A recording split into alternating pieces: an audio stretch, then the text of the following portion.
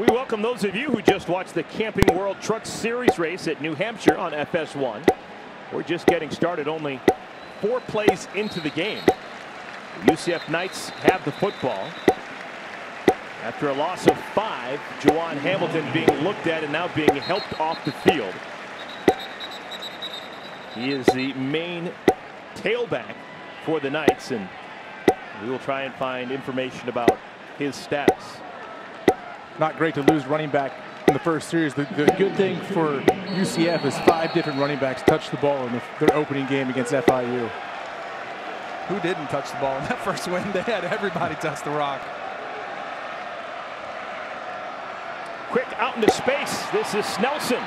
Second time he's touched the football. Makes the first man miss and gets out to the 45. That's a pickup of 11. Offsets the loss of 5 on the previous play. Yeah, this offense is designed to put pressure on the secondary, get the ball outside the players, the athletes in space, and force that defense to make one-on-one tackles. Terrapins trying to get off the field defensively. 3rd down and 4. Milton, another quick hitter, and it's a first down once again.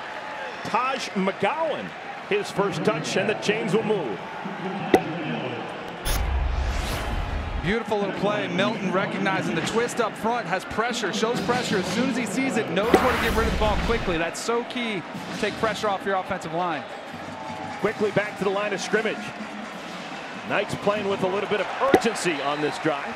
Short gain on first down. That's the 3rd reception for Snelson. This game is playing out perfectly for UCF. They want to spread you horizontally, get the ball outside, and as Danny say, let these guys do something with the ball in their hands. Maryland's not scared to bring some pressure. It's 4 and 5 man early.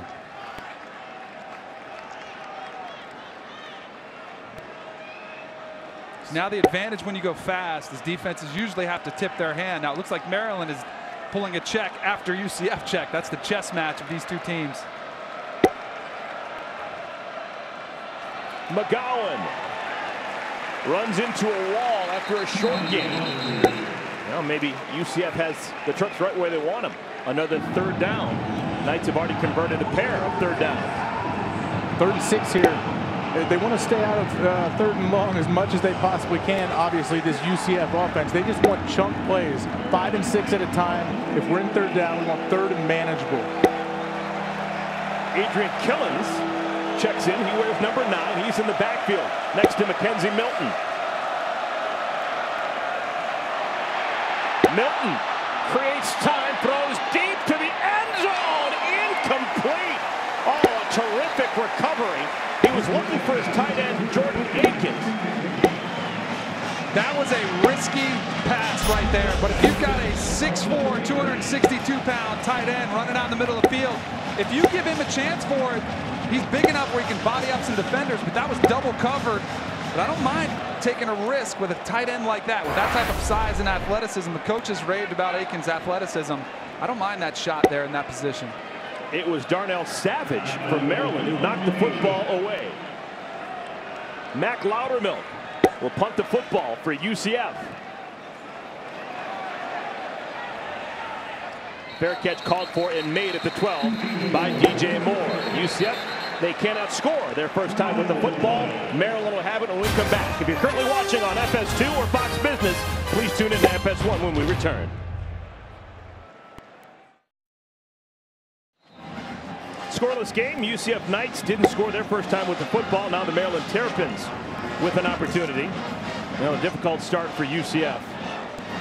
There's their starting tailback, Juwan Hamilton, the sophomore from Miami. He is being taken into the locker room. And if we find out more information, we will pass that along. Maryland on offense for the first time. They start 1st and 10 from the 12. True freshman quarterback Kasim Hill. His first pass is caught. Good way to start things off. Jaquil Vay with the reception. Eric, you're not kidding. I mean, I just saw a freshman quarterback survey both sides of the field, getting deep through his progression. Wasn't flustered, went 1, 2, 3 on rhythm and got it out of there. That's the type of poise I was talking about off the top of the show. He is really impressive. He is a local kid, Washington, D.C. Big time get. Programs all across the country wanted him. He decided to stay local and play for DJ Durkin and the Terps. Here's the run. Ty Johnson, their home run hitter, going between the tackles, and he'll pick up the first down. Keep an eye on Shaquem Griffin, number 18 for UCF. This guy can do everything. Converted safety, conference defensive player of the year last year, 11.5 sacks, 20 for a loss. He can do everything. Line up, cover receivers, rush the edge, get inside and bang with the big guys. I'm excited to watch. Hill operating out of the gun, as he will the entire ball game. Quick pitch out in space. Harrison's second consecutive carry. He gets to the boundary and will bring up third down and short. Trey Neal on that tackle. The Shaquem Griffin, the best move he might have made was when his coaches switched him from safety to linebacker. Much more versatile in that position. Gets around the football, flies around. He said, I didn't, I was asking about technique early. He said, just run to the ball. So he's just running out there trying to make plays. Really a student of the game, too. Second down and 3. Knights thought someone flinched up front from Maryland. No flag. And this is a short gain, maybe a yard for Lorenzo Harrison. And that guy, Shaquem Griffin, credited with the tackle. Lined up on the edge like an outside linebacker here. Does a great job using his one hand, by the way, didn't he? Which is just an unbelievable story of what this kid can do. Can play off a tackle and get in on the play. Really impressive. Look for him to be, they'll use him all over the field today. Third down. Hill's going to keep it himself. No, that's Johnson out of the Wildcat formation, and he can't get going at all. Tony Garrard makes the stop, and it'll be fourth down. That was a great run blitz by this UCF defense. Sometimes you blitz to stop the run. That's exactly what they did here. Blitzed into the field, away from the boundary. So if it was a pass and Kasim Hill was trying to roll out, they take away his main weapon, which is running to the field and throwing on a run. There is a flag down on the field. Big conference. Personal foul, offense, number 84. After play, personal foul, defense, number 25. The foul's offset. Fourth down. Jaquil Bay and Kyle Gibson called for the infractions that are offset. It'll bring up fourth down, and the punt unit will come on from Maryland. Wade Lees is the punter. He's a 29-year-old from Australia. Oldest player in the Big Ten. He is the third oldest player in FBS. Mike Hughes back deep to field for UCF. Ball bounces at the 30 and takes a terrapin roll inside the 10. Just an absolutely gorgeous punt. It's going to result in UCF football at the 6-yard line. Back with more in a moment.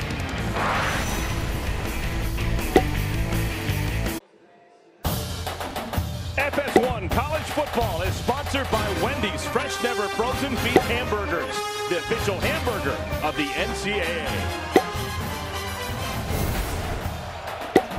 Welcome back, everyone. Capital One Field here at Maryland Stadium, College Park, Maryland. UCF their second offensive possession, passing complete, looking for Adrian Killens.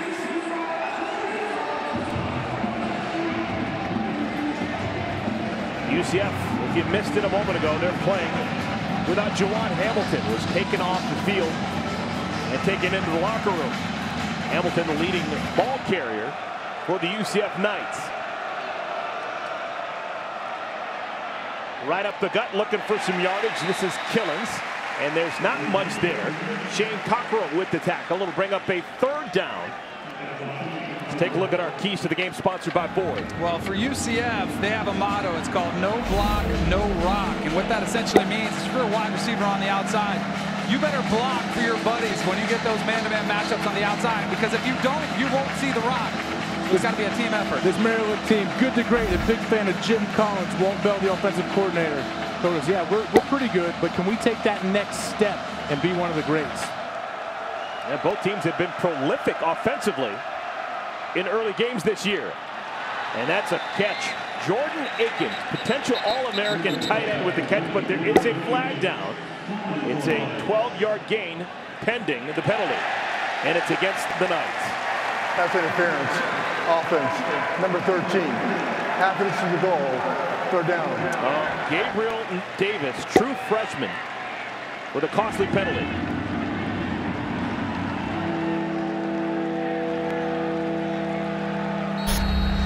Gabe Davis on the outside. So you can see him behind the receiver there. He was basically holding on to that DB who might have blown up that play. So a pretty good call from the officials.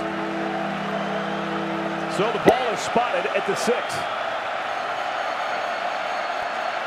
UCF converted twice on third down, their first time with the football. From the end zone, Milton throws a dart. Oh, should have been picked off. That ball should have been picked off. Antoine Richardson was dreaming of 6. But that was a really late developing play. As Milton was hanging in there trying to survey the field, comes back across, and the safety playing center field saw it all the way, reading the quarterback's eyes, and almost bounced right in front of him. That's what you want your middle field safety to do. He's going to protect you over the top so everybody else can match up underneath and really just be the safety valve for anything. Loudermilk's second punt. Terrapin's got good pressure. He gets it away. DJ Moore fields on the run. This would be great starting field position for the Terps.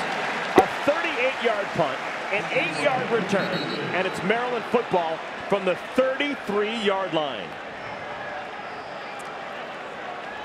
DJ Moore. The fall's hottest night, Empire, followed by Star, starting at 8 Wednesday, September 27th on Fox.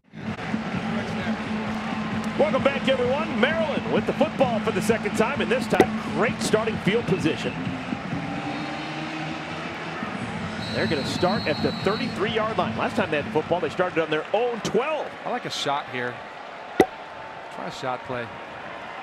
True freshman quarterback Kasim Hill gets to the direct snap. Good protection, plenty of time, throws a dart, it's caught, DJ Moore.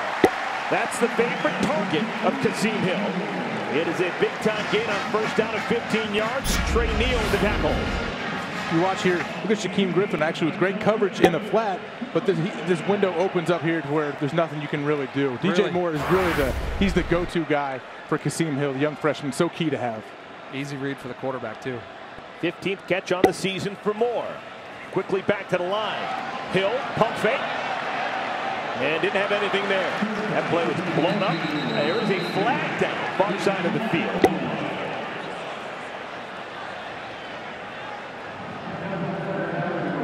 Offense, number 55.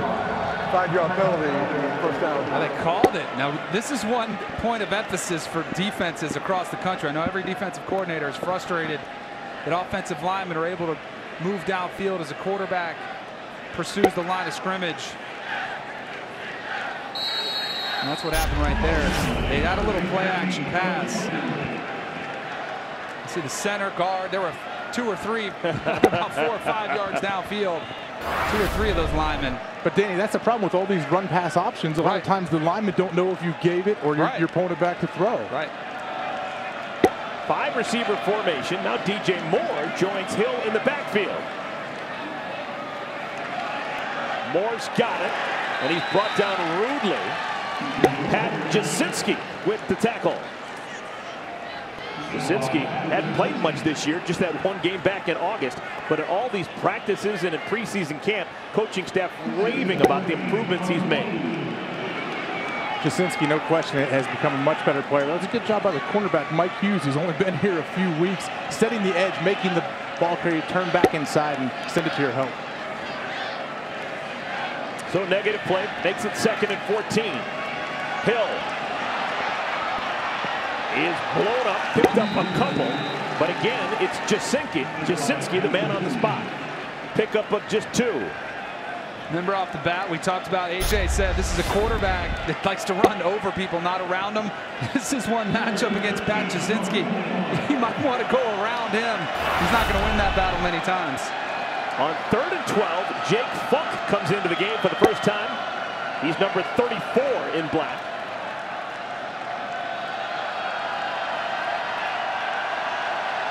It's a key possession for Kasim Hill. If it's not there, throw it away. Don't make any mistakes in the red zone. Pressure. Hill avoids.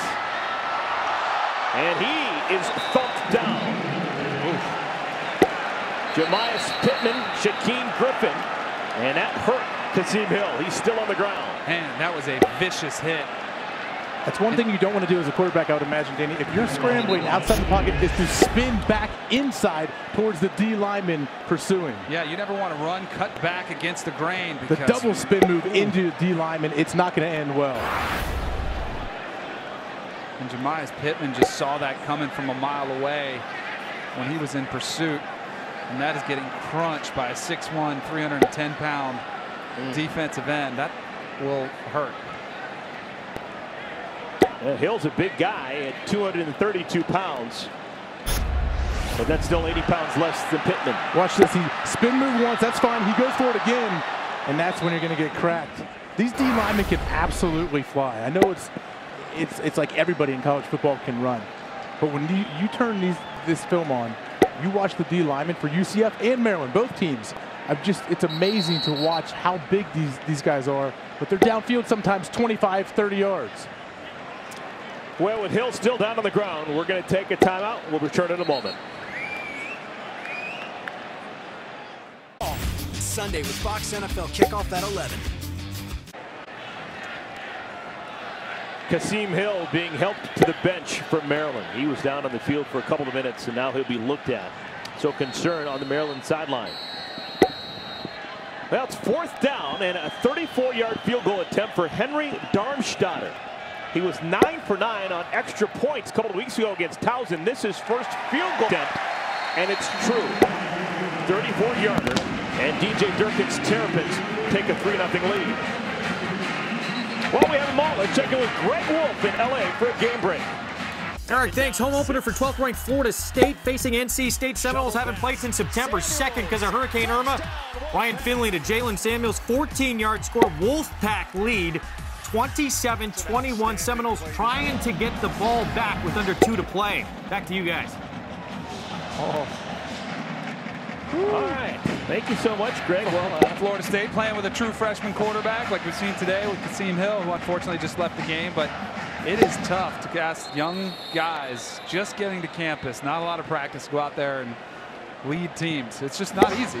Danny Cannell, you mentioned just a couple of days ago that you said your very first start as a college player at Florida State was on this field. Was here, yeah, yep. We came up here to College Park. Charlie Ward had a hurt sternum, and I didn't know until right before the game. Mark Richt very wisely didn't want me to be nervous all week, so they kind of said doubtful with Charlie Ward. He told me about 3 hours before the game, you're getting a nod. So we came up here, I got my first start. And your first win. Got the win and got out of here, yeah. That was back when Maryland was an ACC team. Yep. Things have changed. Terrapins have a 3-0 lead. Danny Sutton kicks off. Spinning kick. Killens from the 5. And Killens spins, stays on his feet, and struggles past the 20 to the 22.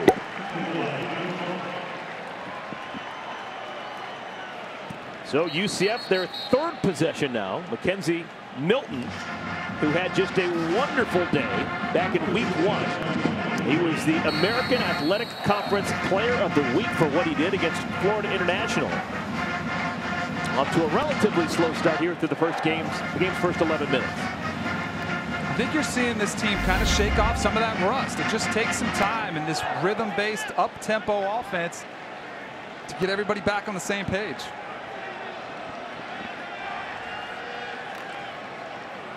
Right up the gut, power running, Taj McGowan, and again. You know what hasn't helped either is this defensive line for Maryland's been pretty disruptive up front. They haven't been able to establish the run. UCF hasn't at all. They're so deep. 6, 8 different D linemen are going to play today. No matter who they throw in there, they're all explosive and they hold the line of scrimmage well. Milton. On the perimeter, the ball is tipped. Is it caught? It is. No, it is not caught. Jalen Brooks had it, but I guess he trapped it against the field, and it's just an incompletion. It'll bring up 3rd down. A really good matchup on the outside. As you're seeing 2 players go up for the ball. J.C. Jackson tips it to the inside. The ball definitely hit the ground.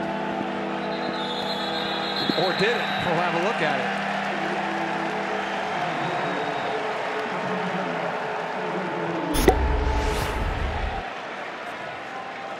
Gutsy throw by McKenzie outside the numbers.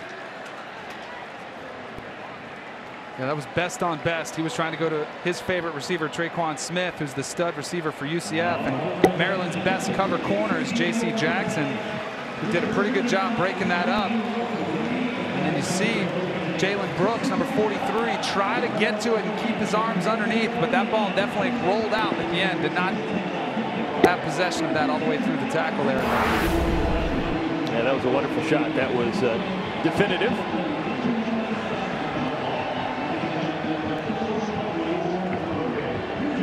Well, if anything, this is going to give UCF an opportunity to think things over and come up with a good option here on 3rd down and 8. Third down. It definitely gives them time to regroup a little bit. Scott Frost and the offensive minds to figure out what can kind of get us in rhythm. What can we do? They use their tempo to try to keep this defense off balance, but Maryland has had an answer for everything they've thrown at them so far. So what can we do to kind of get that ball rolling? This is a pivotal 3rd down deep in your own zone. Scott Frost, second-year head coach, calls the plays. So this is his idea of a 3rd down and 8. Lined against the 33. Milton lobs it up, and that's not where Smith was headed. Smith stopped his route, being guarded by Dino Ellis. Punt team will come on for the 3rd time here in the 1st quarter for the Knights. This could definitely be a product of having all this time off. Your timing just isn't there. Mackenzie Milton just misfires there. Miscommunication. He thought his receiver was going to convert to a fade route there. And you just never know who screwed that one up. Clearly a miscommunication.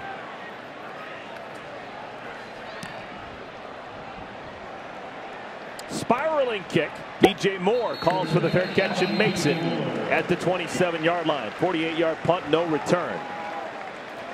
Well, tonight catch a full slate of college football on Fox and FS1. Coming up next at 6:30 Eastern on FS1. You got the 3rd-ranked Oklahoma Sooners taking on Baylor, followed by Notre Dame and Michigan State at 8 Eastern on Fox. Then at 10 Eastern, it's the 7th-ranked Washington Huskies battling Colorado on FS1. College football tonight on Fox and FS1, where every game is everything. That last game, Washington-Colorado, rematch of the Pac-12 championship game, feel like it's flown under the radar this week. You know, Iowa-Penn State's been talked about a lot, but that one's kind of just flying under the radar. Should be a fun one. Well, we have a new quarterback. This will be the 3rd quarterback used this season for the Terrapins. Max Bortenschlager, sophomore from the Indianapolis area. He is from Fishers, Indiana.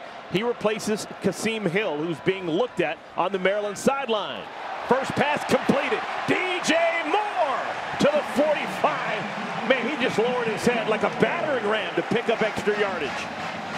DJ Moore has the body of a tailback, and we see it right there. We almost braced for him to take a huge shot from the safety, and DJ Moore bounced off and kept it going.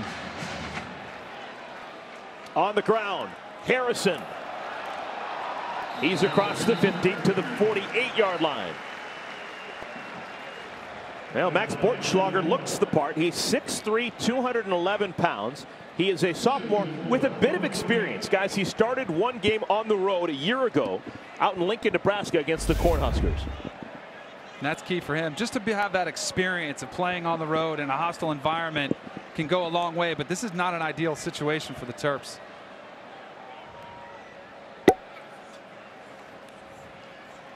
Johnson is faked to. The quarterback keeps it, and that was blown up. Griffin in the backfield for a negative play. Danny, if you're an inexperienced quarterback, what's the toughest thing to handle that a defense can throw in? The blitz usually. I mean, that's what I was always told too as a backup, was you better be ready for pressure, because defensive coordinators are going to test you out. They're going to see if you can handle the blitz, see if you know where your hots are, the protections are, and put the pressure on you. Pass is completed. Appears to be short of the line to gain.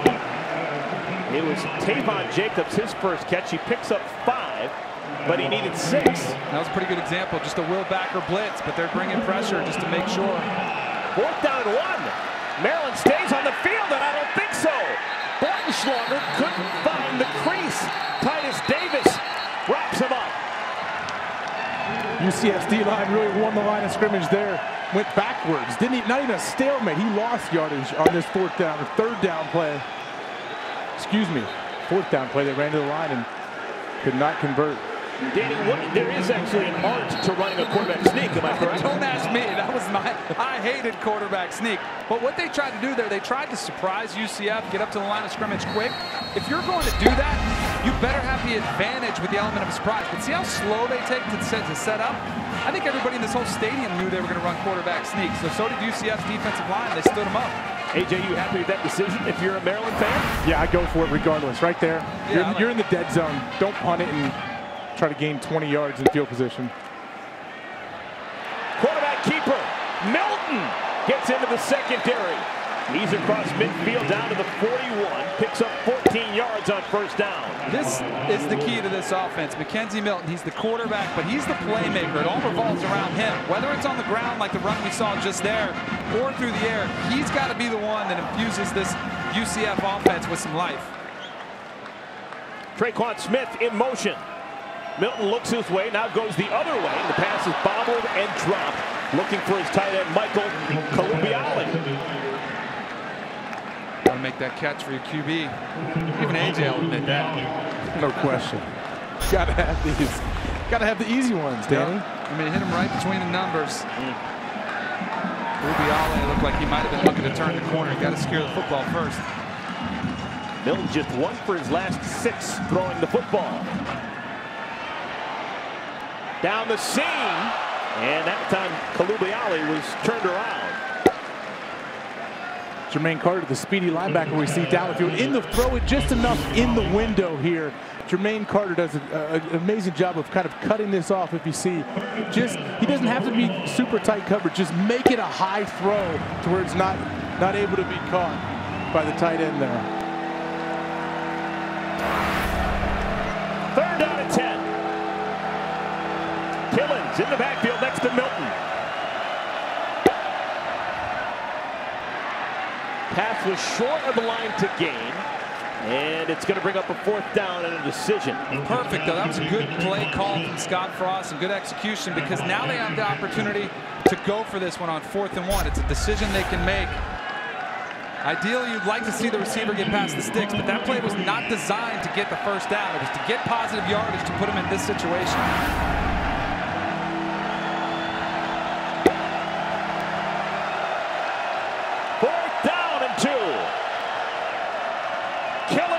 He's the speed back. He's got the 1st down and then some.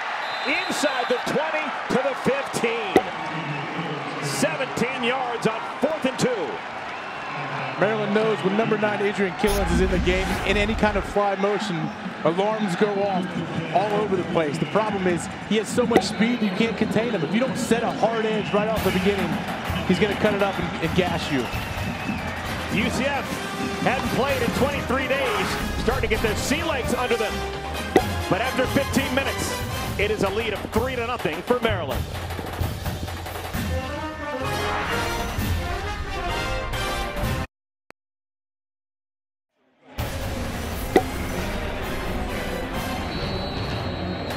FS1 College Football is sponsored by Volkswagen. Getting ready to play quarter number 2 from College Park, Maryland. UCF has the 1st down and the ball inside the red zone for the first time. Traquan Smith runs from his receiver spot. Good gain on 1st down. Antoine Brooks forces him out of bounds. UCF, they scored 61 points in their opener against Florida International. But that was the only game they played, and it was 3 weeks ago. Trying to figure things out again. A slow 1st quarter, but now marching. McGowan. It'll bring up 3rd down.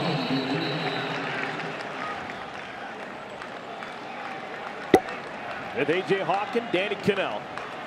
Amir Collins. Both teams with huge offensive numbers early in the season, but a whole bunch of nothing really in the 1st quarter. 3 combined points.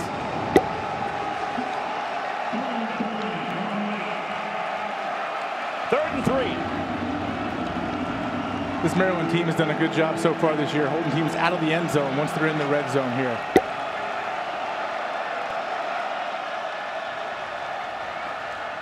McGowan, first down. Touchdown! He just got over the end line, an 8-yard scamper, and UCF is on the board. Spread them out to run it. UCF knows they have to have a successful running game to win today. They spread everybody out, opens up running lanes. Maryland's defense doesn't really have a chance. They're all on the perimeter. 3 runs in a row. UCF able to punch it in. Matthew Wright comes on to attempt the extra point. And before we have that, we will take a longer look at the touchdown. Today's replay official, Tom Herbert, will get a longer look to make sure that McGowan did get to the end line.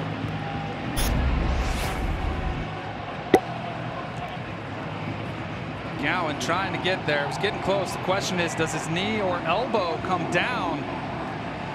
Where's the ball when his elbow was down? Was the ball across the plane is the question mark. And I don't know if you're going to have enough evidence to overturn that. But man, that elbow looks down, but the ball looks like it was over the plane. What do you think, AJ? Yeah, they called it a touchdown. I don't think there's enough to overturn this one. So I think whatever call they would have made, it would have stayed. There's not enough video evidence to change it. Well, since we have the guy who has all the answers, let's check in with him. Mike Pereira standing by in Los Angeles. Mike, your thoughts? With you guys, look at, the wrist is down, I think, before the ball breaks the plane, but the wrist does not put you down. You've got to get to the forearm, and it's really close. And I'm with you guys when, you say, man, it's really close. It's that old, to me, ruling on the field stands means whichever way it was called. You stay with it, and I just don't see enough that you can overturn this. Now, how about that? No one agrees with what we think. The call has been overturned. Mike, thank you so much. The call's been overturned, and the extra point unit is back to the side of the field. It'll be a first down, but it's first down at maybe 6 inches away. I was going to say, maybe a couple centimeters. That's about as close as you can get. So instead of the touchdown, the ball is spotted at point-blank range for UCF. Let's see if they give it to McGowan again just to give him that touchdown. McGowan's got it, and this one is a no doubt about a touchdown. Almost from a play calling standpoint, you got to give it to McGowan, right? Since you just had one taken away. Exactly. Let him get that stat. Let him get the TD. This Maryland defense was already on the bench sitting down. They assumed it was the touchdown. It can't be easy to come back and the team is 1st and 10 from 6 inches out, and you think you're going to stand up for 3 or 4 plays from 6 inches? That's a tough task for a defense. Now Matthew Wright comes on. 3rd-year kicker. Trying to give UCF a 4-point lead. No worries. So after a whole bunch of nothing really for UCF in the first quarter, they come here in the second quarter with their hair on fire. They lead for the first time. FS1 College Football is sponsored by Discover Card. We treat you like you treat you. And by Ford, going further so you can. Wonderful part of the world, not too far away from downtown DC and all it has to offer, not too far away from Baltimore, Maryland, big city feel. Well, so far so good for Scott Frost and the UCF Knights. They get on the board, a 9-play, 55-yard drive, capped off by the first rushing touchdown of the game for Patrick McGowan, 2nd touchdown of his season. And they were committed to the run on that drive.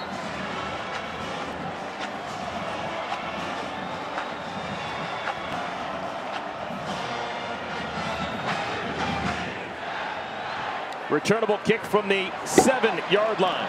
Ty Johnson. Johnson breaks that first wall and gets out to the 35-yard line. Return of 29 yards coming up on the State Farm halftime show. Rob Stone and the guys in Los Angeles. Lots to talk about. Busy day around the world of college football. It's good to see, for the most part, everyone playing. Last couple of weeks with hurricanes and just difficult situations. games being postponed and canceled and moved around. It's good to get back to some football. Shuffling of the schedules has been nothing short of amazing. What these people have done, the NCAA and college football, to get these games back. Again, Kasim Hill not in the game. Max Bortenschlager is the quarterback. Bortenschlager hands it off, and Johnson gets back to the line of scrimmage. Guys, in the sense of the Maryland Terrapins, when there's so much excitement about Kasim Hill, throwing in a Bortenschlager, how much does that change the game plan? How much does that change the mentality and the attitude and the good vibes that have been built up? I think the good news for Maryland is you had the bye week before this one, so ones and twos probably both had a lot of reps, but losing your guy who was the future of this program has got to be emotionally draining. After you lost Tyrell Pigram in week 1, like, this is the third quarterback they've had to see, and it's only week 3 of the season. And this program has really had trouble keeping quarterbacks healthy. Now look at that in the screen. Since 2015. Oh, the ball is loose. Picked up deep in the backfield by Harrison, and he just takes a seat. What a tremendous loss. The snap was high, and by the time it's run down, it'll be a loss of 24. When you have a new quarterback in there, just miscommunication, timing, the snap, things just don't go right sometimes. He turns away. QB turns away. If he's already committed to the ball being snapped, you can't turn around, and that's the little things you have to deal with when you're a new quarterback, inexperienced. Eric, you just asked about the impact this had on the team. Think about the momentum of this game, how much it has shifted since Kasim Hill has left it. Maryland was driving down the field. Their defense was dominating. All of a sudden, UCF has completely changed the complexion of this game. Mike Hughes calls for the fair catch and makes it the 42-yard line, a 40-yard punt by Wade Lees. UCF a touchdown last time they had the football. They try and add to that when we return. UCF Knights based in Orlando have had a rough couple of weeks. Hurricane Irma forcing the postponement of one game, cancellation of another. But the players and coaches staying busy working at the Second Harvest Food Bank and also assembling and transporting sandbags to assist in the region's hurricane relief efforts. So not a lot of football being played in the last 23 days, but still a lot on their plate and a lot happening in the lives of the UCF Knights. They lead Maryland by 4. They've got the football. Middle screen is set up. This is Killens, and he is upended after a gain of about 5. He stays down on the ground for a moment.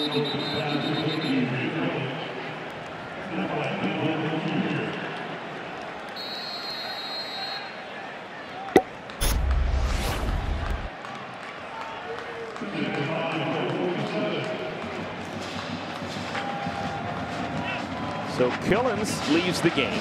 Checking in, Emmanuel Logan Green. Highly thought of true freshman. He wears number 7. Milton. Pass is complete. Otis Anderson close to the first down marker. Otis Anderson, another true freshman on this UCF receiving core that's getting a lot of time. The coaches told us they're going to have their own package for this guy. They can put him in the slot, put him in the backfield, really can do everything, and picked up the offense right away. So credit to him as a young freshman. You got 4 true freshman wide receivers, really talented group. And for those of you of a certain age, that Otis Anderson is not related to the Otis Anderson who used to play for the St. Louis Cardinals and the New York Giants. Pass is knocked away. Shane Cockrell, senior from Baltimore, with the pass broken up. Remember, he was actually a quarterback a couple of years ago for Maryland. Really heads-up play from Cockrell. It is so frustrating as a quarterback. I would rather get drilled and be able to release the ball and throw it and complete it than have a ball batted down. Cockrell realized he wasn't going to be able to get to Milton. Was able to swat it away. He swatted without jumping as well. Yeah. That's key. If you jump, you get pump fake and run right by. Second down at 10. And it is incomplete. Pass was intended for Cam Stewart, but Tino Ellis got his hand in the mix. Now maybe Maryland trying to get some momentum with their defense. The offense has gone stagnant. Defense an opportunity to step up. 3rd and long from the middle of the field. Another chance where maybe even if you cannot get the first down, try to get 7 or 8 and create a 4th and short that you can go for.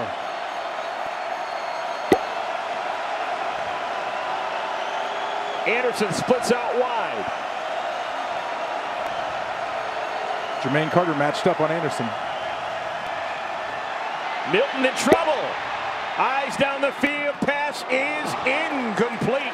Looking for his tight end, Akins, who was drilled by Chandler Burkett.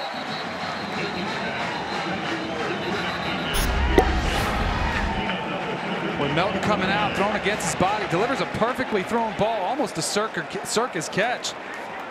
Tino Ellis, number 17, just coming off the edge, saw it coming. A pretty good hit to knock up the pass.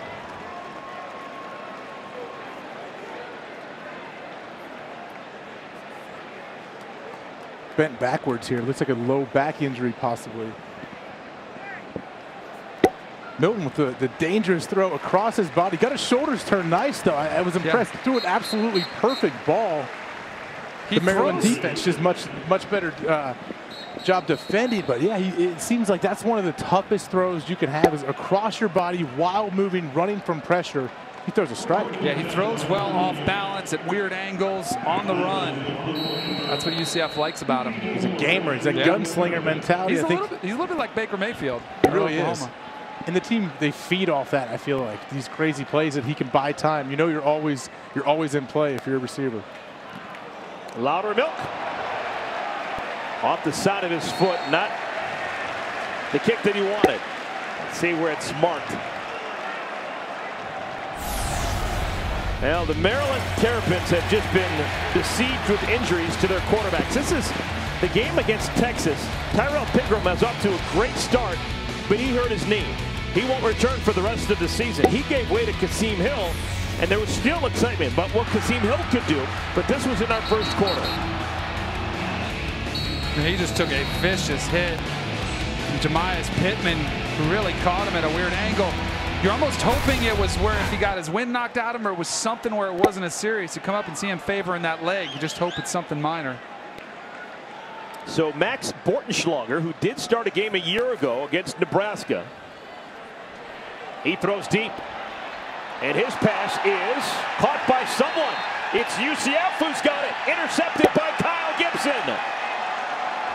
It was intended for Tavon Jacobs, who may have had it for a moment, but it eventually ends into the arms of Gibson. He ran a little Dino route, trying to get the middle of the field open, and that's an exceptional play from the safety, Kyle Gibson, just stealing the rock. He juggled that all the way to the ground, and I don't believe it ever touched the turf. No, just a clean interception where Tavon Jacobs thought he had the catch, and he just got snagged from him. Absolutely spectacular play there with UCF sitting in a deep, soft zone, and that's how you execute when you play zone coverage. So back on the field quickly after just one play are the UCF Knights. Milton, pass is complete but going nowhere is Dredrick Snelson. Just gets hammered. Antoine Brooks, and it's a loss of 3.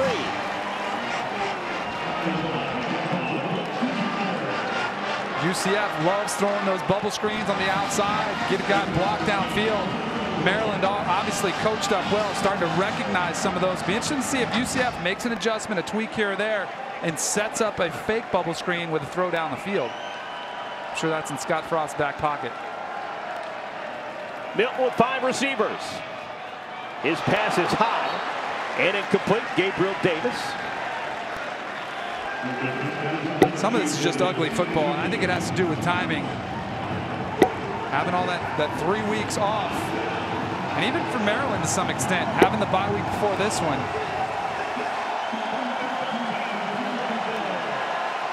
Third and a bunch. Terps bring 4. Try to set up a screen, and it's just blown up red beautifully by that Terrapin defense. Melvin Kane knew exactly what was going to happen. Melvin Kane is not fooled by the offensive lineman giving him a free pass. He comes back. He almost gets an interception here in their own zone. This would have been an amazing play. Regardless, 3rd and 13. Defense stands up for Maryland. You're throwing a screen pass as a quarterback. You put that much air under it, that is a scary proposition for everybody involved. The quarterback, the running back, and the defensive lineman almost made a spectacular play. Loudermilk, low line drive kick. DJ Moore, full head of steam from the 20.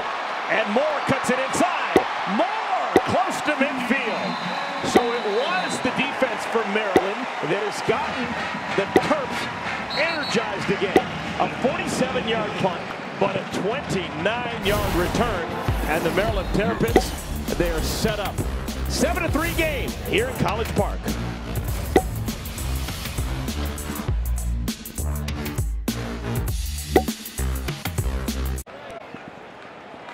Well, a significant development just a moment ago. We went to break and a late flag came in. DJ Durkin, Maryland head coach, was flagged for unsportsmanlike conduct. We're taking a look, trying to figure out what was going on. While we have a moment, well, after this play, let's check in with Mike Pereira, who is standing by. It's first down and 10, but instead of the ball on the 48, the ball's on the 33.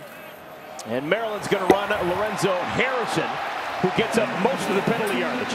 All right, Mike Pereira, did you see anything that we didn't? Right here's DJ Durkin. Well, no, but I have a feeling that something happened well after this, because in college football, it's a point of emphasis this year on the coaches that they cannot go on the field to argue a call. And like you said, it was a very late flag. So my assumption is he went on the field to argue, and that's what drew the flag. Oh, thank you, Mike. That's illuminating. Mike Pereira is a wonderful resource, and we'll have him throughout the course of the afternoon, as per usual. Well, it didn't look like that was much of a speed bump for Maryland. They get the lost yardage in the first two plays, and it's now 2nd down and 5 as they've crossed midfield. High snap. Bortenschlager gets it out, and another big gainer. Ty Johnson, and Johnson finally pushed out of bounds at the 35-yard line by Eric Mitchell, and a flag comes in. A couple of them. I'll tell you what, Eric, what that flag on DJ Durkin did, it really energized this stadium, the sideline of Maryland. Play, personal foul, defense, number 93, 15-yard penalty, first down. Tony Garrod, redshirt senior from Tampa, should have known better. If you look at DJ Durkin, it was absolutely livid on the sideline here, and the whole crowd started, they noticed, and they all just got to their feet, started yelling, went crazy. We finally felt some energy in this stadium since Kasim Hill went down, and I think sometimes they can do that to where it really energizes your team. There's the flag just a moment ago. The play is done. Garrod getting a little cheap shot in there after the play was over. You got to know when to let up. Well, guys, we aren't too far away from Baltimore, and I know it's a different sport, but Earl Weaver used to do a pretty good job of getting his team and the fans all riled up at the appropriate time. So maybe DJ Durkin pulling something out of the Earl of Baltimore's bag of tricks. Hey, I know when a coach is normally pretty docile and consistent, when he goes crazy like that as a player, you love to see it. You love to see your coach have some fight. Another run. Harrison changes gears. Shoots his way down to the 10-yard line. Kyle Gibson the tackle, but 10 more yards. How about the shiftiness from Lorenzo Harrison on the ground? It looked like the defense had him bottled up a couple times, and just the ability to juke a couple defenders. Really tough tackles. And he gets low. 2nd down and 1. They call it a 9-yard run. Harrison's still in the game. I don't know if he got to the first down marker. Tristan Hill, big sophomore from Lee, Florida, with the tackle. Tristan Hill is a special player. Playing the nose, Jemice Pittman moves out to the 4-eye defensive end technique in this 3-4. The coaches couldn't say enough. They knew from day one Tristan Hill needed to be on the field, and he's been a force all day. Forcing an unsportsmanlike conduct on the head coach of Maryland. We don't see that too much. 3rd and 1. Harrison and Johnson in the backfield. And wow! Johnson gets smothered by Gabriel Luyanda. What a loss of 6. Huge play by UCF, and Luyanda coming right off the edge, just shoots the gap. Really gets unaccounted for, which is hard to explain with a run going that way. But not only is it a huge play, but it takes them out of thinking about going for it on a 4th down situation. Would have been a 4th and short. And guys, another flag is down, and UCF seems to think it's against Maryland. Okay, there was no foul for unnecessary roughness, but the Knights thought that there was a flag going against Maryland. This game's getting chippy. Yeah, I love it. You got to love the passion these guys have. DJ Durkin literally brought the juice back into this building. Oh, man, I love this. It's going to be fun to see how this plays out. If Scott Frost gets unsportsmanlike, then we know something's up. Henry Darmstadter, the transfer from Georgetown, has already made a field goal. This one will be from 35 yards. Bortenschlager, the quarterback, is the holder. And it's wide right. So Bortenschlager, the holder, Darmstadter, the kicker, and it's no good. So Maryland has to be satisfied with the 3 points they've got on the board. Let's check Greg Wolf in LA for a game break. Eric, thanks. Number one out. Greg, thank you so much. Who's going to stop the Alabama Crimson Tide? Oof. Who's going to, how about just who tests them first? We'll take that first because they are just running over people left and right. New left guard into the game for UCF. Jake Brown comes in for the first time. That's not unexpected. He was supposed to rotate in for a couple of series. First down run for a couple of yards. UCF, the game's only touchdown. It came earlier in the second quarter. Touchdown run, Taj McGowan. Who would have guessed this game would be 7-3 deep into the second quarter?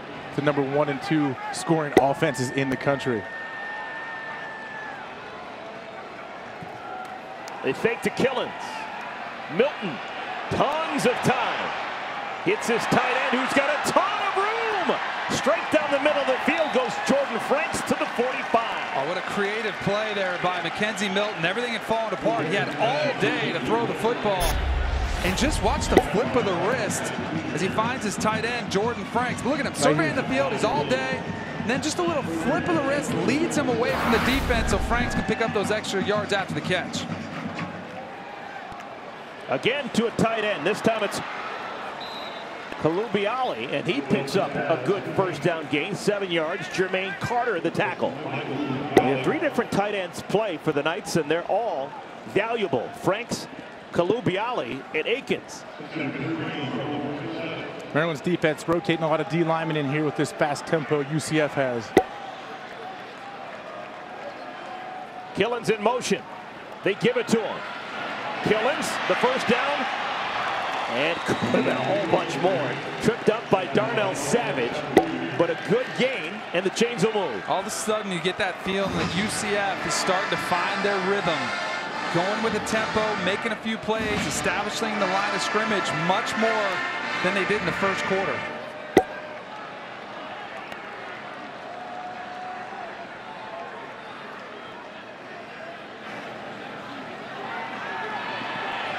Milton's pass, wide open. Kalubiali gets inside the 5, 37 yards.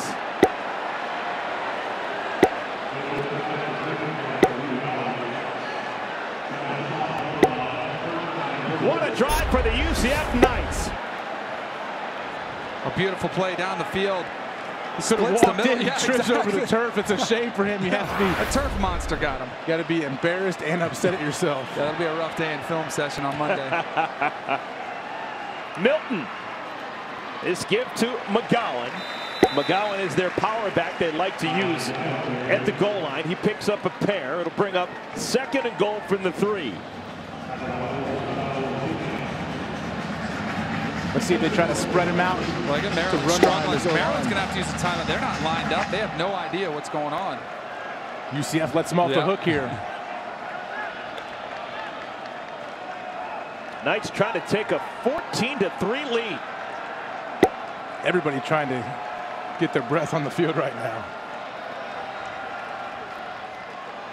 McGowan, touchdown UCF. Second time this quarter that Taj McGowan has ran it in. And how about that?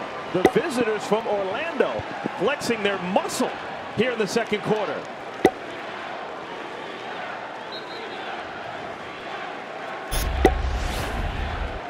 Taj McGowan here. Watch this patience he has to let the blocks happen. You set up the defenders behind your offensive linemen, let the blocks happen, and then you put your foot in the ground, get upfield, touchdown. No worries on the extra point for Matthew Wright. And it's a touchdown and the extra point for the UCF Knights' biggest play of the drive. Michael Kalubiali, inches away from a touchdown himself.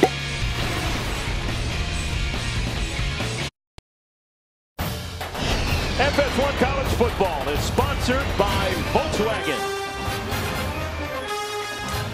Maryland Stadium, College Park, Maryland. And the visitors, led by Taj McGowan, on top of the Terrapins, 14-3. 7-play, 80-yard drive. Took less than 3 minutes to put 7 on the board. Second quarter touchdown for McGowan. And after a rough 3 weeks and kind of an interesting couple of days for Scott Frost, his team is starting to play. Jacobs starts from the 3. And he is hammered. Luyanda with that special teams tackle. Take a look at the winning duo sponsored by Volkswagen. Why settle for an SUV when you can have an SUVW? It's Kalubiali with the nice gainer and then the fall. But that just really set up McGowan. And now in that film session, you can really laugh about it because it didn't cost you any points. Your boys will be able to rag on you a little bit.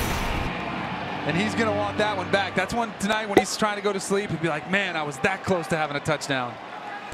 Mackenzie Milton had a touchdown pass taken away as well. So the Terrapins, led by Bortenschlager, are not going anywhere, guys. What's a good way to get Bortenschlager and this offense going? They're trying to give him easy throws like that one, but UCF knows it. They're starting to read routes, getting very aggressive. That time, Bam Moore came up, almost ran the route, took it from the receiver. Like, look at what UCF did. They started running the football, which really opened up the entire offense. That's what I think Maryland has to do to take some of the load off Bortenschlager. They fake the run, and they get it out to Moore in space. DJ Moore is crunched by a pair of DBs. Those little play-action passes aren't as effective if you're not able to run the football. And Mike Hughes, first-year corner, is down on a knee. Maryland hasn't been able to win the line of scrimmage. They've tried to run. UCF has been stout up front all day with the big 4th down stop early in the game. Maryland's going to have to keep going to it, and hopefully they can break a few and wear this UCF defense down.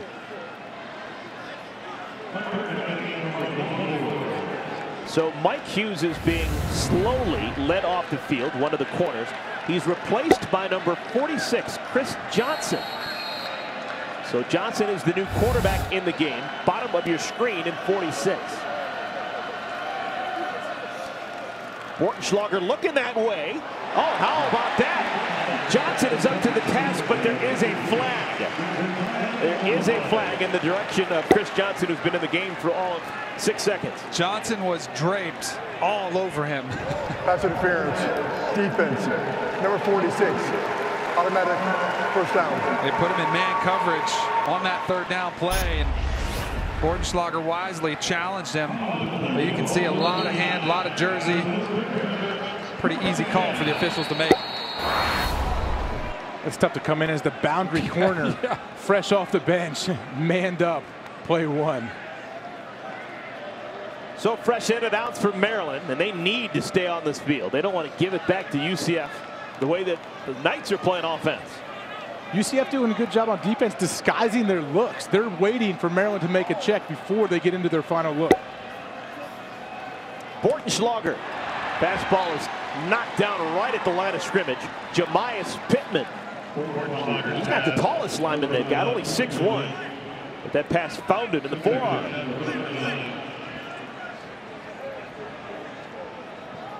I'll tell you, that front wall for UCF, they go 319, 330, and 310. And they move really well, which is probably the most impressive. 2nd and 10. Johnson, nothing there. It'll bring up 3rd down and 10. If UCF continues to win the battle in the trenches, I don't know what this Maryland offense can do.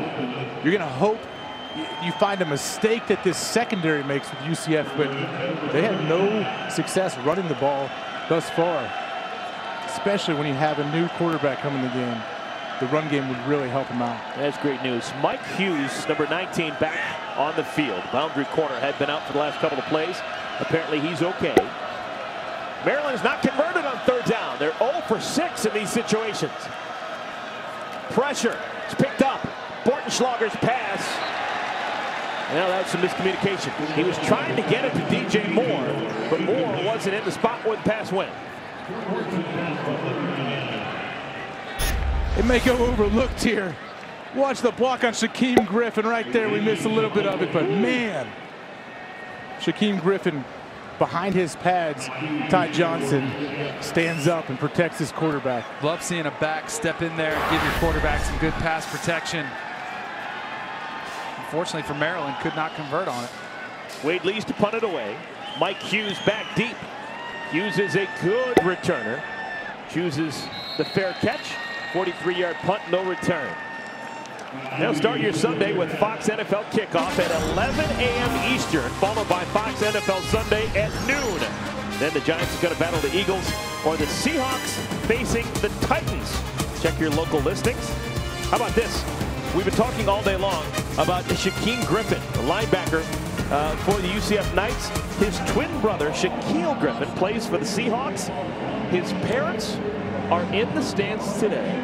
After the game, they're going to, I'm not sure if they're driving or they're flying, but they're going to find their way to Nashville as the Seahawks taking on the Titans. So they're going to see both sons. How cool would that be as a parent? Same weekend. How cool would that be? I guess it's not that unique. The Griffins have made it to every single game that their sons have played over the years. Talking about Pee Wee football, it's awesome. Middle school, high school, college, and now the NFL. And you know what? It's no surprise when you talk to Shaquem what an impressive young man he is. Obviously raised by some really strong parents. Knights have the football and a nominal gain on first down. Taj McGowan. Short gain. Let's see how aggressive the Knights will be. We're under 2 minutes to play here in the second quarter. And we've got a stoppage. There wasn't a flag on the field. Please set the game clock to 1 minute and 33 seconds, please. Oh, that's a significant amount of time. It is a lot of time that just came off.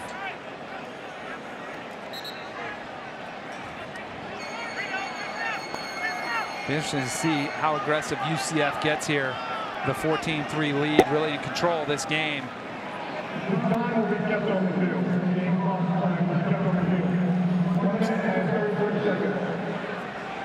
So that announcement was just conveyed to the people here in the stands.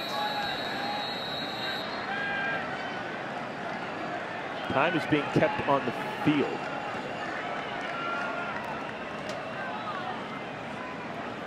With a sundial, maybe at this pace. I mean. Second down and 9. And the quarterback, Milton, keeps the clock moving. Let's see what they do here. Are they going to hustle back to the line of scrimmage and try to steal some points? If there's a minute 30 left, you would sense there's a sense of urgency from this team on this third down. But as you wonder if maybe Scott Frost is managing this game clock a little bit differently, knowing that Maryland has Bortenschlager in a quarterback as opposed to Kasim Hill. Wouldn't surprise me one bit, and being in complete control of this game to this point.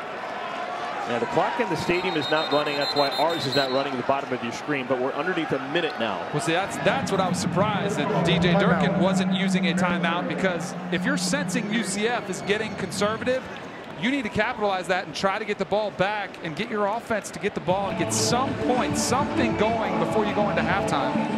Yeah, well, the announcement hasn't been made as to how much time is exactly left, but it's considerably less than a minute 53. I think we're underneath 60 seconds now, but in a matter of moments, you would assume that we'll be told exactly how much time there is. But Obviously, with both sidelines know. But with Maryland being able to call a timeout there. 43 seconds left in the half. There's 43 seconds, so pay no attention to what it says on the scoreboard. We're at 43 seconds. What is accurate is the amount of timeouts. You can see underneath the school name for both UCF and Maryland. They both have two small horizontal lines that indicates how many timeouts. So both UCF and Maryland 2 timeouts with 43 seconds remaining in our first half. Now, Danny, if you're Scott Frost, does your play call change on 3rd down now that you've seen DJ Durkin take this timeout? Obviously, he wants to find a way to steal some points going into half. I think it might. I think this is actually good for Scott Frost to be able to talk to his quarterback, Mackenzie Milton, and be able to discuss, hey, if we give you a pass play, which is very much up in the air, we'll see how much he trusts him, but if we give you a pass play, if it's wide open, hit it. If it's not, don't do anything stupid. Just, it's okay to take a sack, keep the clock running, make them use another timeout. Well, while we have just a moment, we alluded to the fact it's been an interesting couple of days for that man, middle of your screen, Scott Frost. What we were talking about. His alma mater, of course, is Nebraska, legend out there. Nebraska earlier this week relieving their athletic director, Sean Eichhorst, of his duties. Generally in the football world, ADs and head football coaches are a tandem. So there is some wonder as to what could be the future of a really good man and a great coach in Mike Riley, the current head coach with the Nebraska Cornhuskers. All right, back to action. 43 seconds remaining in the second quarter, and they keep it on the ground. And the Knights are going to have to punt the football. Traquan Smith was looking for something, nothing to develop. And DJ Durkin was all over it. Now they can go for a punt block. They can do a lot. It just opens up a lot more for Maryland to try to get something going before the half. So Maryland uses their second timeout.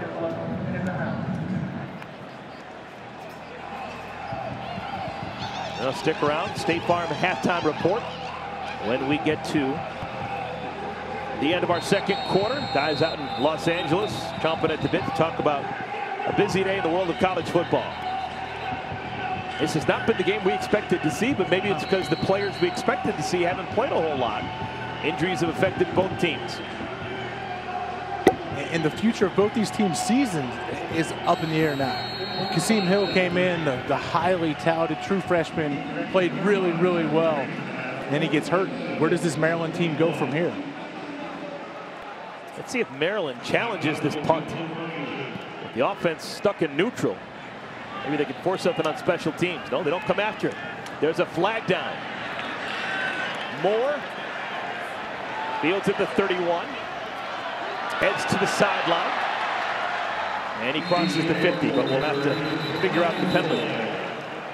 And instead of the block, set up the return, and they got great field position. Only need about 15 or 20 yards to get a field goal. Depending on the penalty.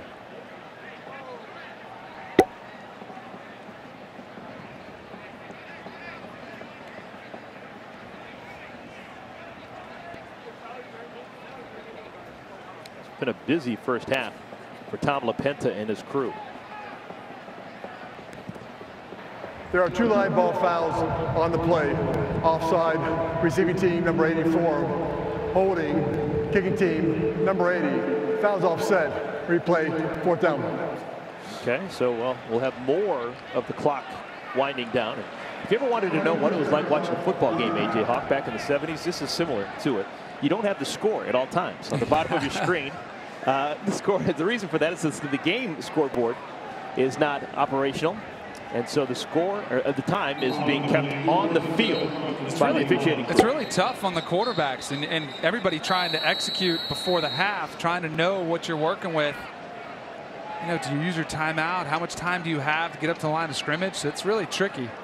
I think that's one thing teams usually do not simulate in practice. No, hey, the clock's down, guys. Maybe after this, Scott Frost and DJ Durkin will. We don't know. Everyone's in disarray. What do we do? Maybe it's something they'll add into those Thursday practices or Friday walkthroughs. And every second is so important. You need to know, like the head official or somebody needs to be counting for you when there's 30 seconds, maybe every 5 seconds, but somehow alerting everybody to the time that's remaining.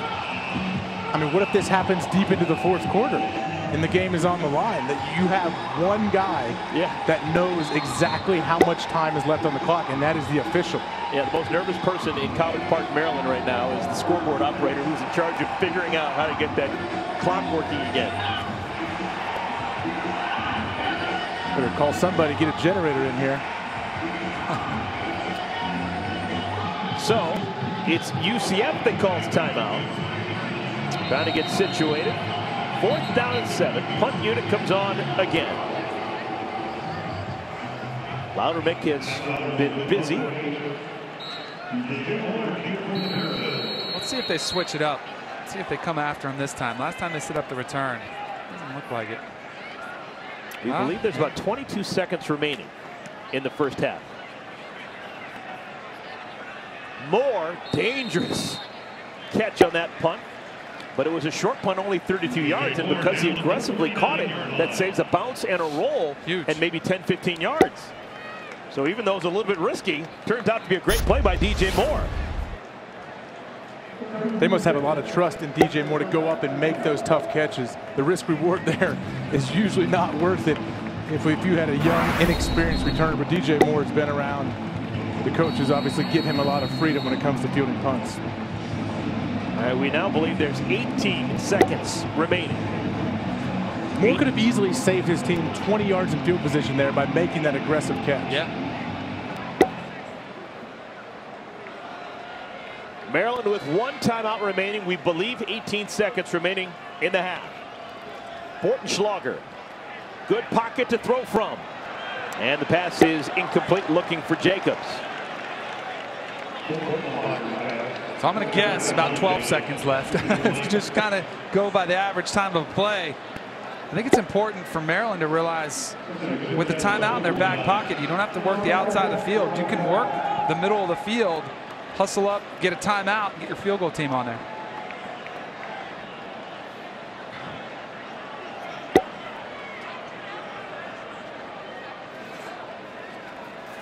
Four-man rush. Bortenschlager. Flag is down in the backfield. He's crossed the line of scrimmage.